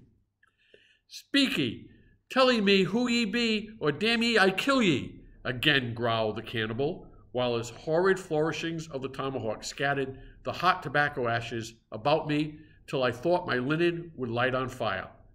But thank heaven, at that moment, the landlord came into the room, light in hand, and leaping for the bed, I ran up to him. "Don't be afraid now," said he, grinning again. "Quebec here won't harm a hair of your head." "Stop your grinning," shouted I, "and why didn't you tell me that the infernal harpooner was a cannibal?" "I thought ye knew it. Didn't I tell ye? He was peddling heads about town. But turn flukes again and go to sleep. Queeby, look here. You sabi me? I sabi you. This man sleepy you. You sabi?" "Me sabi plenty," grunted Queeby, puffing away at his pipe and sitting up in bed. "You getty in," he added, motioning to me with his tomahawk and throwing the clothes to one side. He really did this in not only a civil, but a really kindly and charitable way. I stood looking at him a moment. For all his tattooings, he was on the whole a clean, comely-looking cannibal. What's all this fuss about I have been making about? Thought to myself. This man's a human being, just as I am, and he has as much reason to fear me as I have to be afraid of him. Better sleep with a sober cannibal than a drunken Christian. "Landlord," said I, "tell him to stash his tomahawk there, or pipe, or whatever you call it, and tell him to stop smoking. In short, I will turn in with him, but I don't fancy a man smoking in bed with me. It's dangerous, and besides, I ain't insured." This being told to Quebec, he at once complied, and again politely motioned me to get in bed, rolling over to one side as much to say, "I won't touch a leg of ye." "Good night, landlord," said I. "You may go." I turned in and never slept better in my life. Upon waking next morning about daylight, I found Queequeg's arm thrown over me in the most loving and affectionate manner. You had almost thought I had been his wife. The counterpane was of patchwork, full of old little party-colored squares and triangles, and this arm of his tattooed all over with an interminable Cretan labyrinth of a figure, no two parts of which were of one precise shade, owing, I suppose, to his keeping his arm at sea unmethodically in sun and shade, his shirt sleeves irregularly rolled up at various times. This same arm of his, I say, looked for all the world like a strip of that same patchwork quilt. Indeed, partly lying on it, as the arm did when I first awoke, I could hardly tell it from the quilt. They so blended their hues together, and it was only by the sense of weight and pressure that I could tell that Queequeg was hugging me. My sensations were strange. Let me try to explain. When I was a child, I well remember a somewhat similar circumstance that befell me. Whether it was a reality or a dream, I never could entirely settle. The circumstance was this. I had been cutting up some caper or other. I think it was trying to crawl up the chimney, as I had seen a little sweep do a few days previous, and my stepmother, who somehow or other was all the time whipping me or sending me to bed supperless. My mother dragged me by the legs out of the chimney and packed me off to bed, though it was only 2 o'clock in the afternoon of the 21st of June, the longest day of the year in our hemisphere. I felt dreadfully, but there was no help for it. So upstairs I went to my little room in the 3rd floor, undressed myself as slowly as possible so as to kill time, and with a bitter sigh, got between the sheets. I lay there dismally calculating that 16 hours must elapse before I could hope for a resurrection. 16 hours in bed. The small of my back ached to think of it. And it was so light too, the sun shining in at the window in a great rattling of coaches in the streets and the sound of gay voices all over the house. I felt worse and worse. At last I got up, dressed, and softly going down in my stocking feet, sought out my stepmother, and suddenly threw myself at her feet, beseeching her as a particular favor to give me a good slippering for my misbehavior. Anything indeed, but condemning me to lie abed such an unendurable length of time. But she was the best and most conscientious of the stepmothers, and back I had to go to my room. For several hours I lay there, broad awake, feeling a great deal worse than I have ever done since, even from the greatest subsequent misfortunes. At last I must have fallen into a troubled nightmare of a doze, and slowly waking from it, half steeped in dreams, I opened my eyes, and before the sunlit gaspings and strainings, I inferred he was hard at work booting himself, though by no law of propriety that I ever heard of is any man required to be private when putting on his boots. But Queequeg, do you see, was a creature in the transition state, neither caterpillar nor butterfly.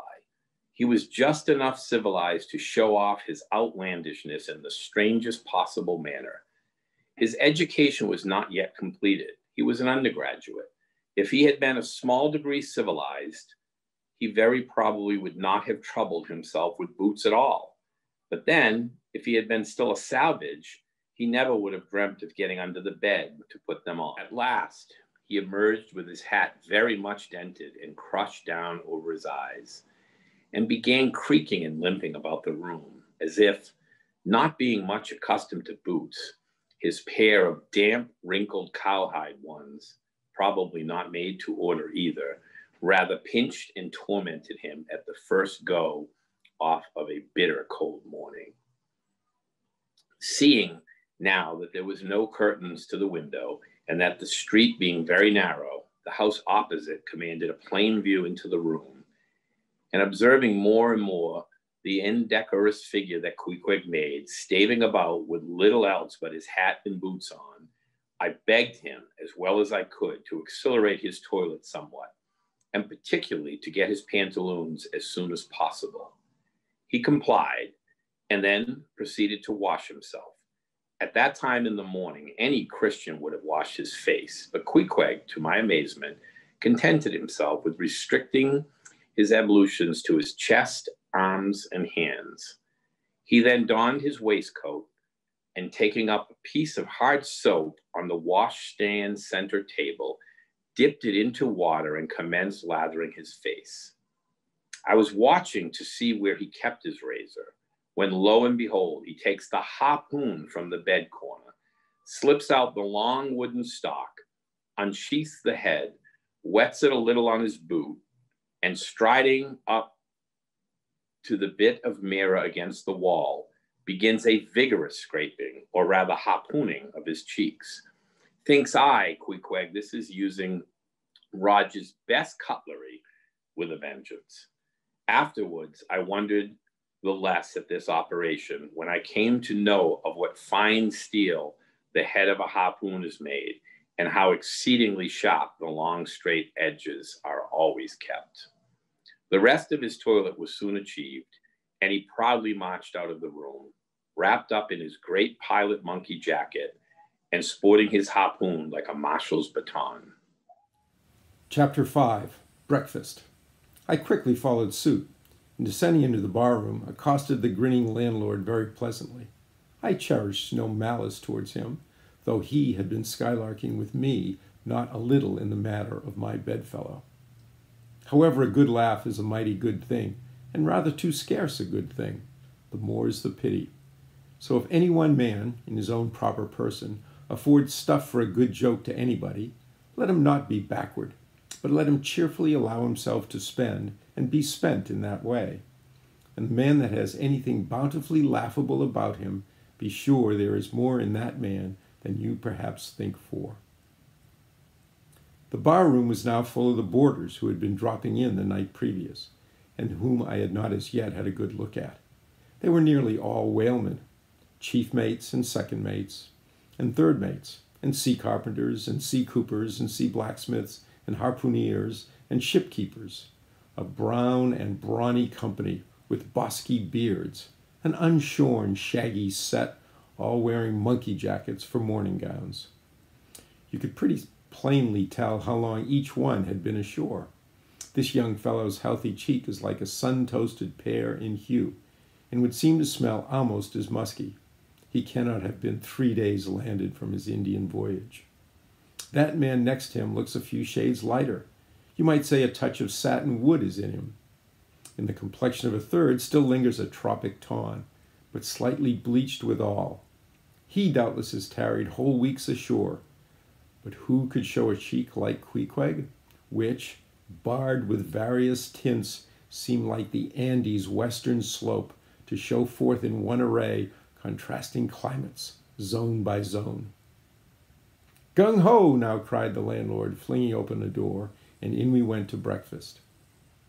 They say that men who have seen the world thereby become quite at ease in manner, quite self-possessed in company. Not always, though. Ledyard, the great New England traveler, and Mungo Park, the Scotch one, of all men they possess the least assurance in the parlor. But perhaps the mere crossing of Siberia in a sledge drawn by dogs, as Ledyard did, or the taking a long solitary walk on an empty stomach in the Negro heart of Africa, which was the sum of poor Mungo's performances, this kind of travel, I say, may not be the very best mode of attaining a high social polish. Still, for the most part, that sort of thing is to be had anywhere. These reflections just here are occasioned by the circumstance that after we were all seated at the table, and I was preparing to hear some good stories about whaling, to my no small surprise, nearly every man maintained a profound silence. And not only that, but they looked embarrassed. Yes, here were a set of sea dogs, many of whom without the slightest bashfulness had boarded great whales on the high seas, entire strangers to them, and dueled them dead without winking. And yet here they sat at a social breakfast table, all of the same calling, all of kindred tastes, looking round as sheepishly at each other as though they had never been out of sight of some sheepfold among the Green Mountains. A curious sight, these bashful bears, these timid warrior whalemen. But as for Queequeg, why, Queequeg sat there among them, at the head of the table, too, it so chanced, as cool as an icicle. To be sure, I cannot say much for his breeding. His greatest admirer could not have cordially justified his bringing his harpoon into breakfast with him, and using it there without ceremony, reaching over the table with it, to the imminent jeopardy of many heads, and grappling the beefsteaks towards him. But that was certainly very coolly done by him, and everyone knows that in most people's estimation, to do anything coolly is to do it genteelly. We will not speak of Queequeg's peculiarities here, how he eschewed coffee and hot rolls, and has applied his undivided attention to beefsteaks done rare. Enough that when breakfast was over, he withdrew like the rest into the public room, lighted his tomahawk pipe, and was sitting there quietly digesting and smoking with his inseparable hat on when I sallied out for a stroll. Chapter 6, The Street. If I had been astonished at first catching a glimpse of so outlandish an individual as Queequeg circulating among the polite society of a civilized town, that astonishment soon departed upon taking my first daylight stroll through the streets of New Bedford. and thoroughfares nigh the docks, any considerable seaport will frequently offer to view the queerest looking nondescripts from foreign parts. Even in Broadway and Chestnut Streets, Mediterranean mariners will sometimes jostle the affrighted ladies. Regent Street is not unknown to Lascars and Malays, and at Bombay and the Apollo Green, live Yankees have often scared the natives. But New Bedford beats all Water Street and Wapping. In these last mentioned haunts, you see only sailors. But in New Bedford, actual cannibals stand chatting at street corners, savages outright, many of whom yet carry on their bones unholy flesh. It makes a stranger stare. But besides the Fijians, the Tonga Torborars, the Urumangoans, the Panageans, and the Brigians, and besides the wild specimens of the whaling craft which unheeded reel about the streets, you will see other sights still more curious, certainly more comical. There weekly arrive in this town scores of green Vermonters and New Hampshiremen, all athirst for gain and glory in the fishery. They are mostly young, of stalwart frames, fellows who have felled forests and now seek to drop the axe and snatch the whale lands. Many are as green as the green mountains whence they came. In some things you'd think them but a few hours old. Look there, that chap strutting around the corner. He wears a beaver hat and swallowtail coat, girdled with a sailor belt and sheath knife.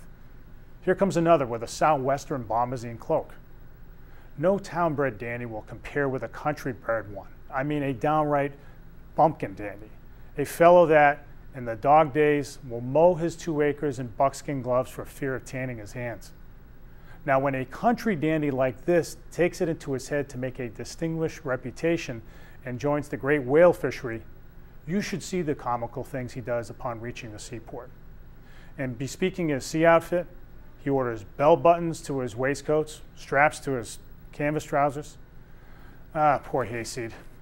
How bitterly burst those straps in the first howling gale, when thou art driven, straps, buttons, and all, down the throat of the tempest. But think not that this famous town has only harpooners, cannibals, and bumpkins to show her visitors. Not at all. Still, New Bedford is a queer place. Had it not been for us whalemen, that tract of land would this day perhaps have been as howling in a condition as the coast of Labrador. As it is, parts of her backcountry are enough to frighten one. They look so bony. The town itself is perhaps the dearest to live in all New England. It is a land of oil, true enough, but not like Canaan. A land also of corn and wine.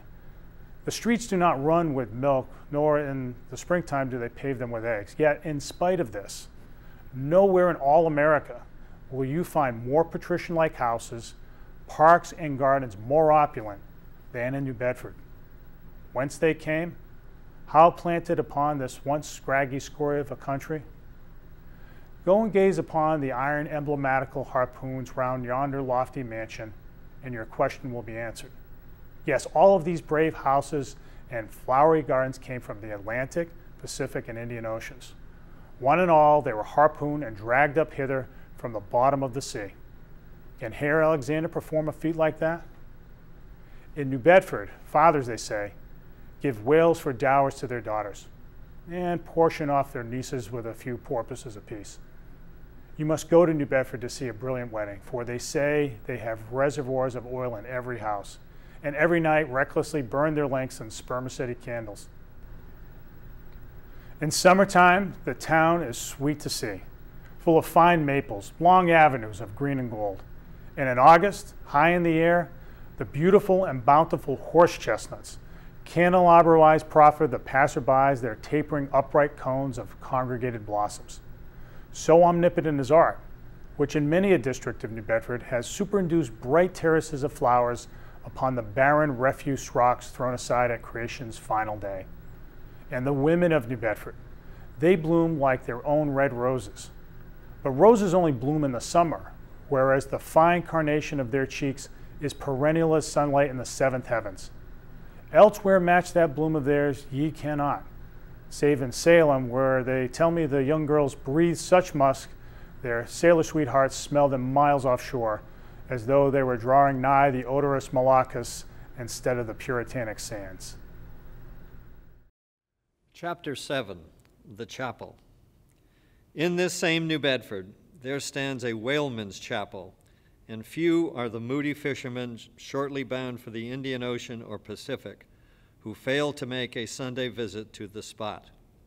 I am sure that I did not. Returning from my first morning stroll, I again sallied out upon this special errand. The sky had changed from clear, sunny cold to driving sleet and mist. Wrapping myself in my shaggy jacket of the cloth called bearskin, I fought my way against the stubborn storm. Entering, I found a small, scattered congregation of sailors and sailors' wives and widows. A muffled silence reigned, only broken at times by the shrieks of the storm.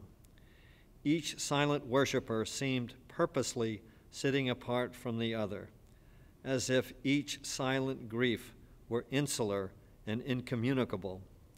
The chaplain had not yet arrived, and there these silent islands of men and women sat steadfastly eyeing several marble tablets with black borders masoned into the wall on either side of the pulpit. 3 of them ran something like the following, but I do not pretend to quote. The first tablet: sacred to the memory of John Talbot, who at age 18 was lost overboard near the Isle of Desolation off Patagonia, November 1st, 1836. This tablet is erected in his memory by his sister. The second tablet: sacred to the memory of Robert Long, Willis Ellery, Nathan Coleman, Walter Canny, Seth Macy, and Samuel Gleig, forming one of the boat's crews of the ship Eliza, who were towed out of sight by a whale on the offshore ground in the Pacific, December 31st, 1839. This marble is placed by their surviving shipmates. And the third tablet: sacred to the memory of the late Captain Ezekiel Hardy, who in the bows of his boat was killed by a sperm whale on the coast of Japan, August 3rd, 1833. This tablet is erected to his memory by his widow. Shaking off the sleet from my ice-glazed hat and jacket, I seated myself near the door, and turning sideways, was surprised to see Queequeg near me. Affected by the solemnity of the scene, there was a wondering gaze of incredulous curiosity in his countenance. This savage was the only person present who seemed to notice my entrance, because he was the only one who could not read, and therefore was not reading those frigid inscriptions on the wall. Whether any of the relatives of the seamen whose names appeared there were now among the congregation, I knew not, but so many are the unrecorded accidents in the fishery, and so plainly did several women present wear the countenance, if not the trappings, of some unceasing grief, that I feel sure that here before me were assembled those in whose unhealing hearts the sight of those bleak tablets sympathetically caused the old wounds to bleed afresh. O ye whose dead lie buried beneath the green grass, who standing among flowers can say, "Here, here lies my beloved," ye know not the desolation that broods in bosoms like these. What bitter blanks in those black-bordered marbles which cover no ashes. What despair in those immovable inscriptions. What deadly voids and unbidden infidelities in the lines that seem to gnaw upon all faith and refuse resurrections to the beings who have placelessly perished without a grave. As well might those tablets stand in the cave of Elephanta as here. In what census of living creatures the dead of mankind are included?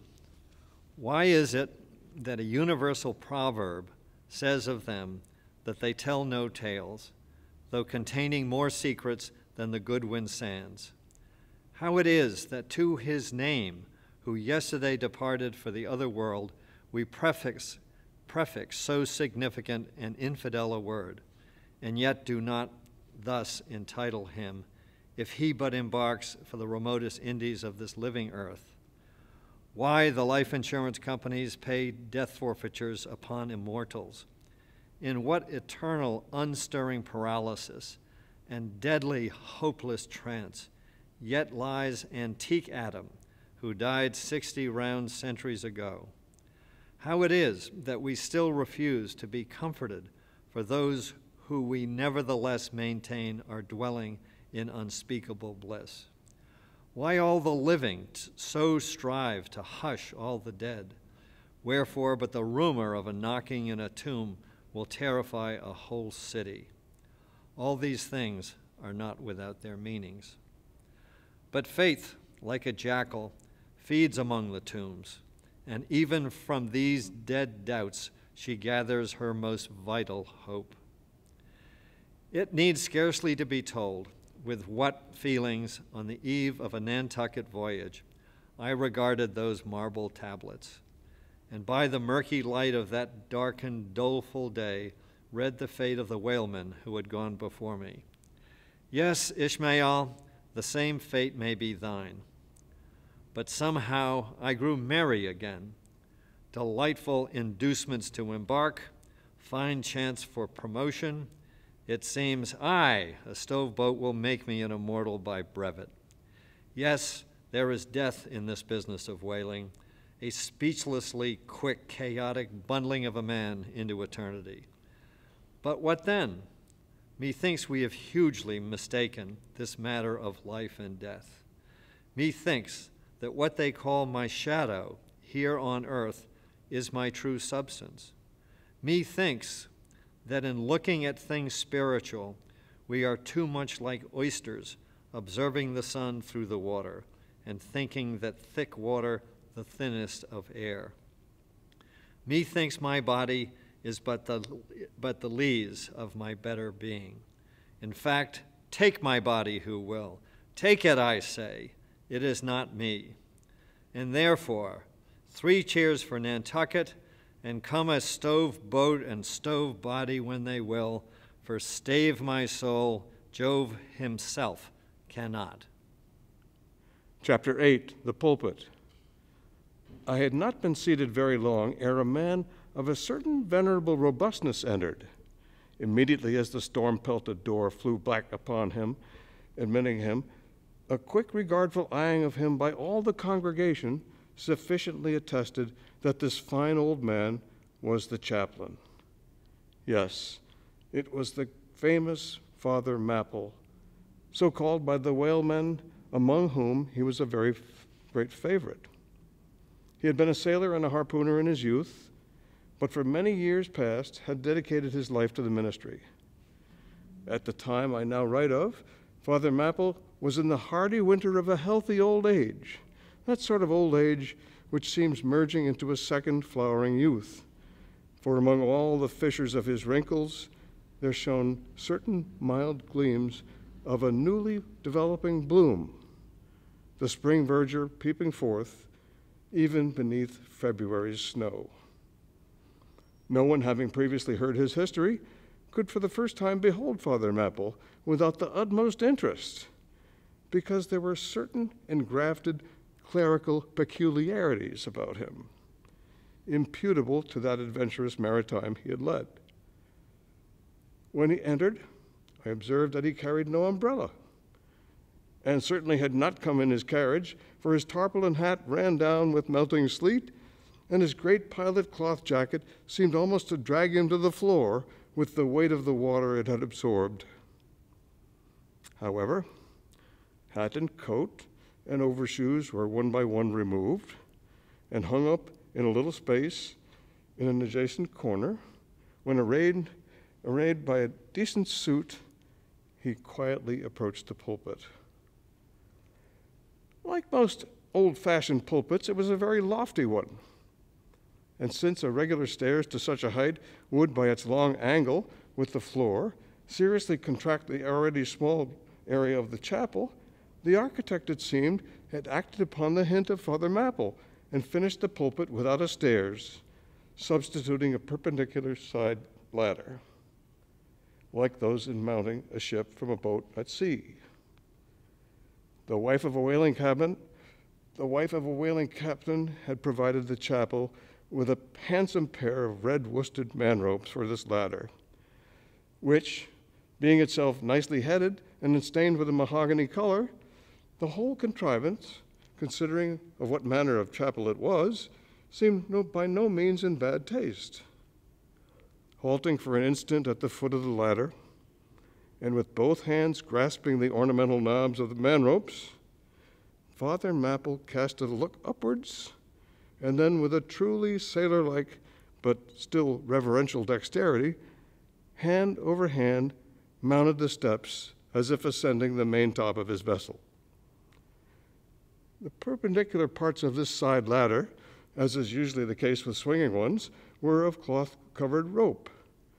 Only the rounds were of wood, so that at every step there was a joint. At my first glimpse of the pulpit, it had not escaped me that, however convenient for a ship, these joints in the present instance seemed unnecessary. For I was not prepared to see Father Mapple, after gaining the height, slowly turn around and, stooping over the pulpit, deliberately drag up the ladder step by step till the whole was deposited within, leaving him impregnable in his little Quebec. I pondered for some time without fully comprehending the reason for this. Father Mapple enjoyed such a wide reputation for sincerity and sanctity that I could not suspect him of courting notoriety by any mere tricks of the stage. No, thought I, there must be some sober reason for this thing. Furthermore, it must symbolize something unseen. Can it be, then, that by that act of physical isolation, he signifies his spiritual withdrawal for the time from all outwardly worldly ties and connections? Yes, for replenished with the meat and wine of the Word, to the faithful man of God, this pulpit, I see, is a self-containing stronghold, a lofty Ehrenbreitstein with a perennial well of water within the walls. But the side ladder was not the only strange feature of the place, borrowed from the chaplain's former seafarings. Between the marble cenotaphs on either side of the pulpit, the wall which formed its back was adorned with a large painting representing a gallant ship beating against a terrible storm off a lee coast of black rocks and snowy breakers. But high above the flying scud and dark rolling clouds, there floated a little isle of sunlight, from which beamed forth an angel's face. And this bright face shed a distinct spot of radiance on the ship's tossed deck, something like the silver plate now inserted into the Victory's plank where Nelson fell. Ah, noble ship, the angel seemed to say. Beat on, thou noble ship, and bear a hardy helm, for lo, the sun is breaking through, the clouds are rolling off, serenest azure is at hand. Nor was the pulpit itself without a trace of the same sea taste that had achieved the ladder in the picture.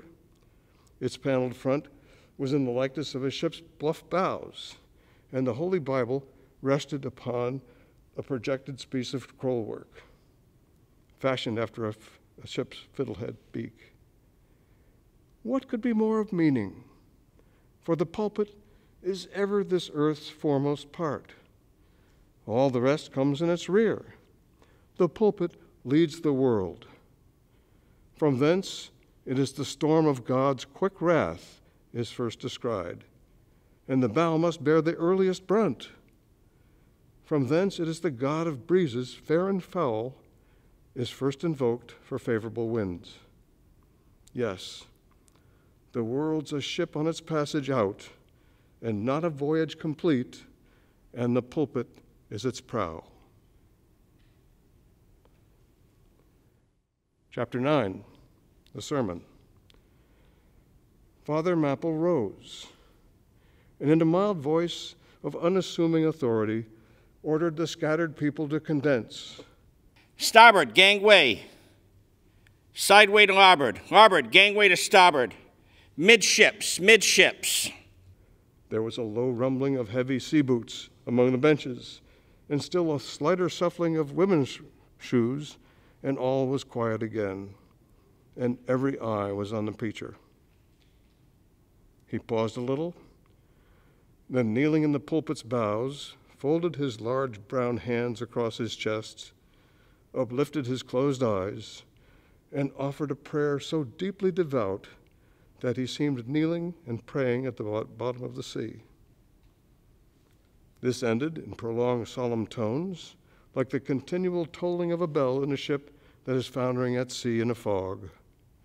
In such tones, he commenced reading the following hymn, but changing his manner toward the concluding stanzas, burst forth with appealing exultation and joy.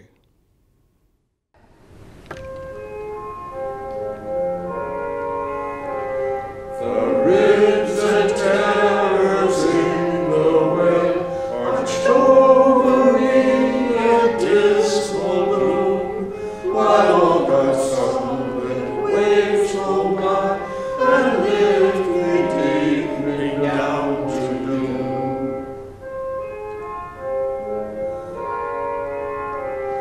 I saw the opening maw of hell with endless pains and sorrows there, which none but they that feel can tell.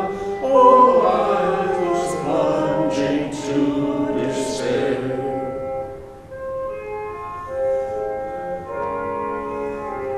In black distress I called my God, and I could scarcely leave him mine. He bowed his ear to my complaints, no more the will did me confine.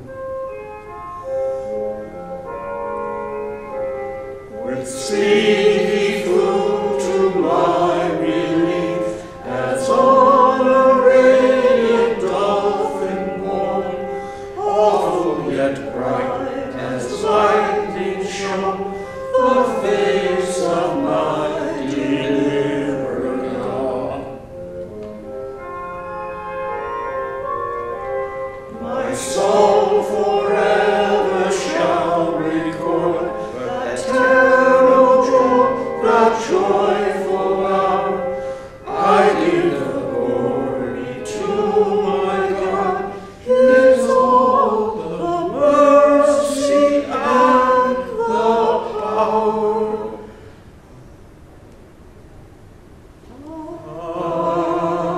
Amen. Nearly all joined in singing this hymn, which swelled high above the howling of the storm. A brief pause ensued. The preacher slowly turned over the leaves of the Bible, and at last, folding his hand down on the proper page, said, Beloved shipmates, clench the last verse of the first chapter of Jonah. And God had prepared a great fish to swallow up Jonah. Shipmates, this book, containing only 4 chapters, 4 yarns, is one of the smallest strands in the mighty cable of the Scriptures. Yet what depths of the soul does Jonah's deep sea line sound? What a pregnant lesson to us is this prophet. What a noble thing is this canticle in the fish's belly. How billow-like and boisterously grand. We feel the flood surging over us. We sound with him to the kelpy bottom of the waters. Seaweed and all the slime of the sea is about us. But what is this lesson that the book of Jonah teaches? Shipmates, it's a 2-stranded lesson. A lesson to all of us as sinful men, and a lesson to me as a pilot of the living God. As sinful men, it's a lesson to us all, because it is a story of sin, hard-heartedness, suddenly awakened fears, the swift punishment, repentance, prayers, and finally, the deliverance and joy of Jonah. As with all sinners among men, the sin of this son of Amittai was in his willful disobedience of the command of God. Never mind now what that command was or how conveyed, which he found a hard command. But all the things that God would have us do are hard for us to do. Remember that. And hence, he often commands us that endeavors to persuade. If we obey God, we must disobey ourselves. And it is in this disobeying ourselves wherein the hardness of obeying God consists. With this sin of disobedience in him, Jonah still further flouts at God by seeking to flee from him. He thinks that a ship made by men will carry him into countries where God does not reign, but only the captains of this earth. He skulks about the wharfs of Joppa and seeks a ship that's bound for Tarshish. There lurks, perhaps, a hitherto unhidden meaning here. By all accounts, Tarshish could have been no other city than the modern Cadiz. That's the opinion of learned men. Cadiz is in Spain, as far by water from Joppa as Jonah could possibly have sailed in those ancient days, when the Atlantic was almost an unknown sea, because Joppa, the modern Jaffa, shipmates, is on the most easterly coast of the Mediterranean, the Syrian, the Tarshish or Cadiz, more than 2,000 miles to the westward from that, just outside the Straits of Gibraltar. See ye not, then, shipmates, that Jonah sought to flee worldwide from God? Miserable man, almost contemptible and worthy of all scorn, with slouched hat and guilty eye, skulking from his God, prowling among the shipping like a vile burglar hastening to cross the seas, so disordered, self-condemning in his look, that had there been policemen in those days, Jonah, on the mere suspicion of something wrong, had been arrested ere to touch the deck. How plainly he's a fugitive. No baggage, not a hat box, valise, or carpet bag. No friends accompany him to the wharf with their adieu. At last, after much dodging search, he finds the Tarshish ship receiving the last items of her cargo. And as he steps on board to see its captain in the cabin, all the sailors, for the moment, desist from hoisting in the goods to mock the stranger's evil eye. Jonah sees this, but in vain he tries to look all ease and confidence. In vain essays his wretched smile. Strong intuitions of the man assure the mariners he can be no innocent. In this gamesome but still serious way, one whispers to the other, "Jack, he's robbed a widow." Or, "Joe, do you mark him? He's a bigamist." Or, "Harry, lad, I guess he's the adulterer that broke jail in old Gomorrah." Or, belike, one of the missing murderers from Sodom. Another runs to read the bill that's stuck against the spile upon the wharf, to which the ship is moored, offering 500 gold coins for the apprehension of a parricide, and continuing a description of this person. He reads and looks from Jonah to the bill, while all his sympathetic shipmates now crowd around Jonah, prepared to lay their hands upon him. Frightened Jonah trembles, and summoning all his boldness to his face, only looks so much more a coward. He will not confess himself suspected, but that itself is strong suspicion. So he makes the best of it, and when the sailors find him not to be the man that is advertised, they let him pass, and he descends into the cabin. "Who's there?" cries the captain at his busy desk, hurriedly making out his papers for customs. "Who's there?" Oh, how that harmless question mangles Jonah. For the instant he almost turns to flee again, but he rallies. "I seek a passage in the ship to Tarshish. How soon sail ye, sir?" Thus far the busy captain had not looked up to Jonah, though the man now stands before him. But no sooner does he hear that hollow voice than he darts a scrutinizing glance. "We sail with the next coming tide."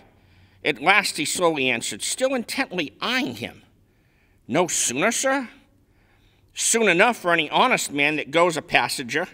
Ha! Jonah, that's another stab. But he swiftly calls away the captain from that scent.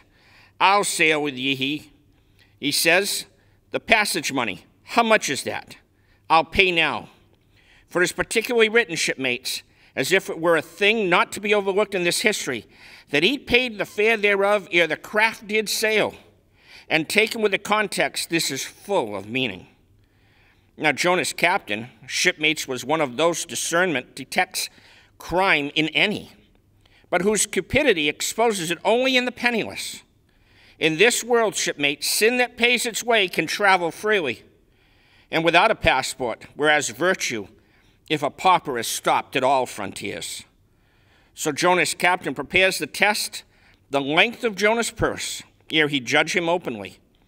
He charges him thrice the usual sum, and it's assented to. Then the captain knows that Jonah is a fugitive, but at the same time resolves to help a flight that paves its rear with gold. Yet when Jonah fairly takes out his purse, the prudent suspicions still molest the captain. He rings every coin to find a counterfeit. Not a forger anyway, he mutters, and Jonah is put down for his passage. Point out my stateroom, sir, says Jonah. I'm travel weary. I need sleep. Thou looks like it, says the captain. There's thy room. Jonah enters and would lock the door, but the lock contains no key. Hearing him foolishly fumbling in there, the captain laughs lowly to himself and mutters something about the doors of convict cells being never allowed to be locked within. All dressed and dusty as he is, Jonah throws himself into his berth and finds the little stateroom ceiling almost resting on his forehead.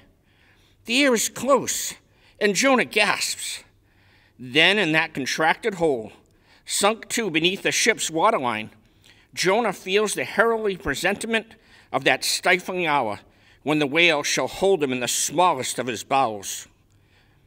Screwed as its axis against the side, a swinging lamp slightly oscillates in Jonah's room, and the ship, heeling over towards the wharf with the weight of the last bales received, the lamp, flame and all, though in slight motion, still maintains a permanent obliquity with reference to the room. Though in truth, infallibly straight itself, it but made obvious the false lying levels from which it hung. The lamp alarms and frightens Jonah, as lying in his berth, his tormented eyes roll around the place, and this, thus far, successful fugitive finds no rest for his glance. But that contradiction in the lamp more and more appalls him. The floor, the ceiling, the side are all awry. Oh, so my conscience hangs in me, he groans. Straight upwards, so it burns. But the chambers of my soul are all in crookedness. Like one who after a night of drunken revelry hies to his bed, still reeling but with conscience yet pricking him, as the plungings of the Roman racehorse but so much the more strike his steel tags into him, is one who in that miserable plight still turns and turns in giddy anguish, praying God for annihilation until the fit be past, and at last, among the world of woe he feels, a deep stupor steals over him, as over the man who bleeds to death, for conscience is the wound, and there's naught to staunch it. So after sore wrestlings in his berth, Jonah's prodigy of ponderous misery drags him drowning down to sleep. And now the time of tide has come. The ship casts off her cables, and from the deserted wharf, the uncheered ship for Tarshish, all careening, glides to sea. That ship, my friends, was the first of recorded smugglers. The contraband was Jonah. But the sea rebels. He will not bear the wicked burden. A dreadful storm comes on. The ship is like to break, but now when the boatswain calls all hands to lighten her, when boxes, bales, and jars are clattering overboard, when the wind is shrieking and the men are yelling, and every plank thunders with trampling feet right over Jonah's head, in all this raging tumult, Jonah sleeps his hideous sleep.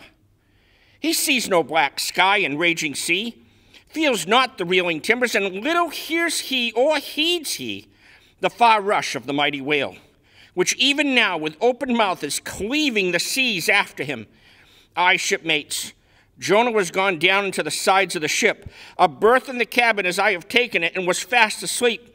But the frightened master comes to him and shrieks in his dead ear, "What meanest thou, O sleeper? Arise!" Startled from his lethargy by that direful cry, Jonah staggers to his feet, and stumbling to the deck, grasps a shroud to look out upon the sea. But at that moment he is sprung upon by a panther billow, leaping over the bulwarks. Wave after wave thus leaps into the ship, and finding no speedy vent, runs roaring fore and aft till the mariners come nigh to drowning while yet afloat.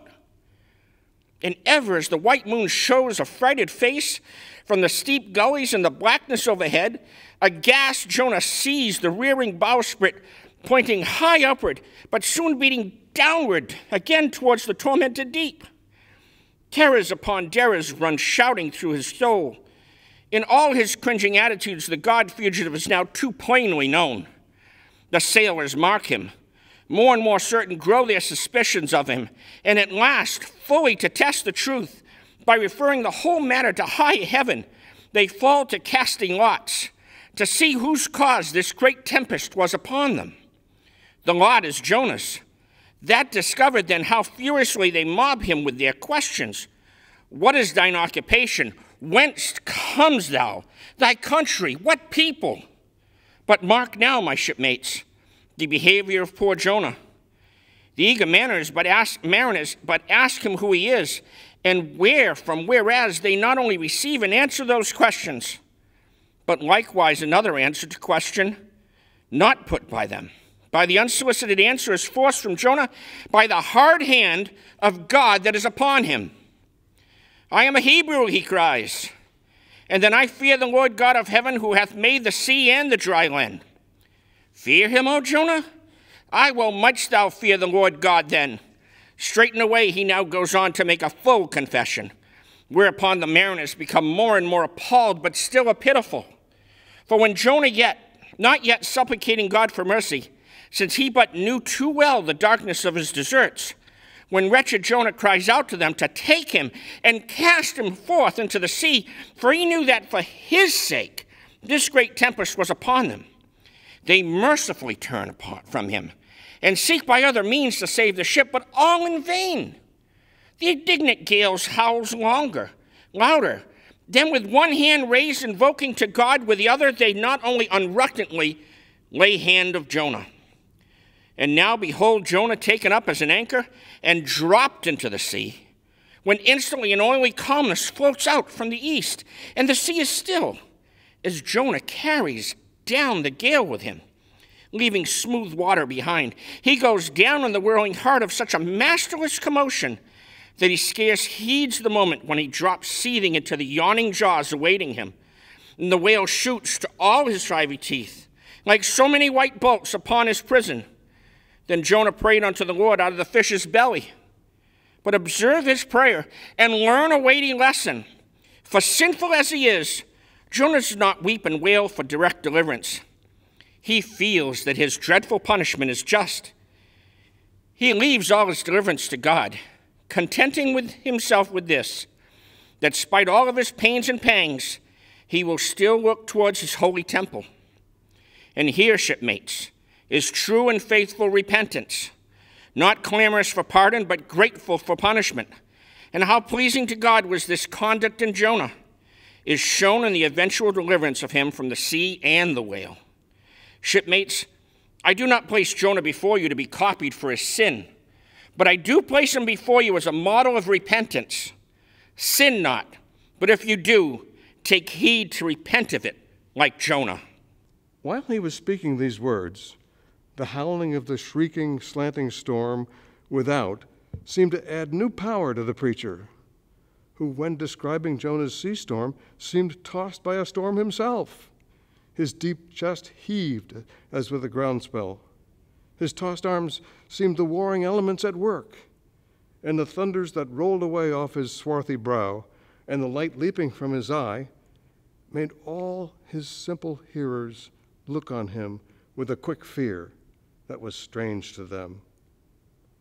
There now came a lull in his look as he silently turned over the leaves of the book once more, and at last, standing motionless with closed eyes for the moment, seemed communing with God and himself.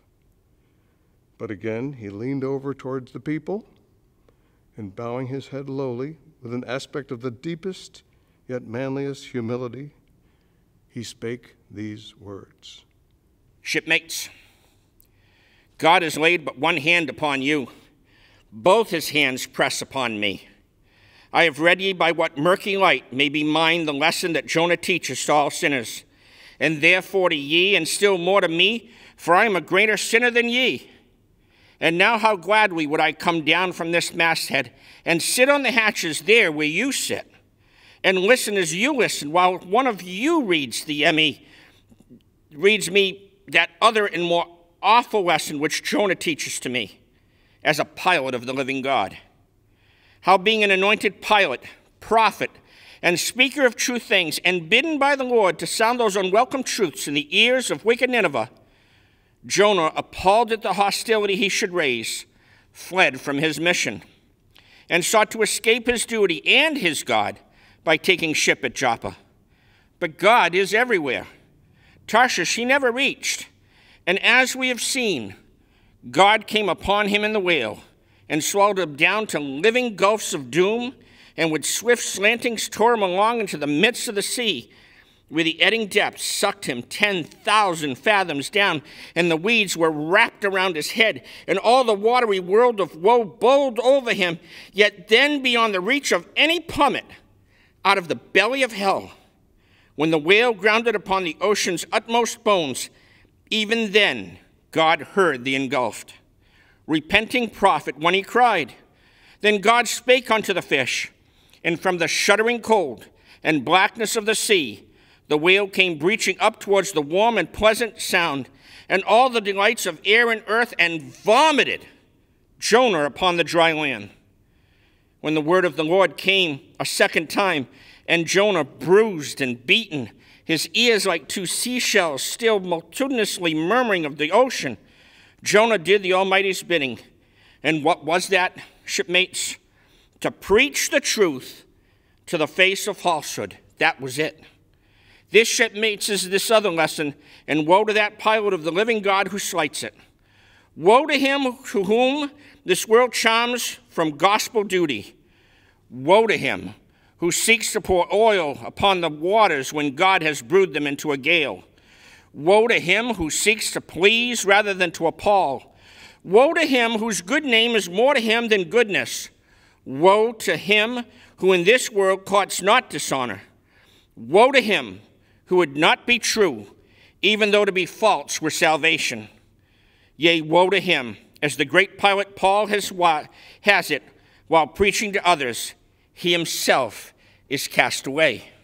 He dropped and fell away from himself for a moment. Then, lifting his face to them again, showed a deep joy in his eyes as he cried out with a heavenly enthusiasm. But, O shipmates, on the starboard hand of every woe, there is sure delight. And the higher the top of that delight, then the bottom of the woe is deep. Is not the main truck and higher than the kelsom is low? Delight is to him a far, far upward and inward delight, who against the proud gods and commodores of this earth ever stands forth his own inexorable self. Delight is to him whose strong arms yet support him, when the ship of this base, treacherous world has gone down beneath him. Delight is to him who gives no quarter in the truth, and kills, burns, and destroys all sin, though he pluck it out from under the robes of senators and judges.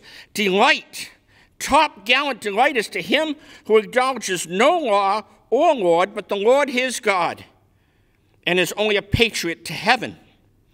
Delight is to him whom all the waves of the billows of the sea of the boisterous mob can never shake from this sure keel of the ages. And eternal delight and deliciousness will be his, who coming to lay him down, can say with his final breath, O Father, chiefly known to me by thy rod, mortal or immortal, here I die. I have striven to be thine, more than to be this world's or mine own. Yet this is nothing. I leave eternity to thee.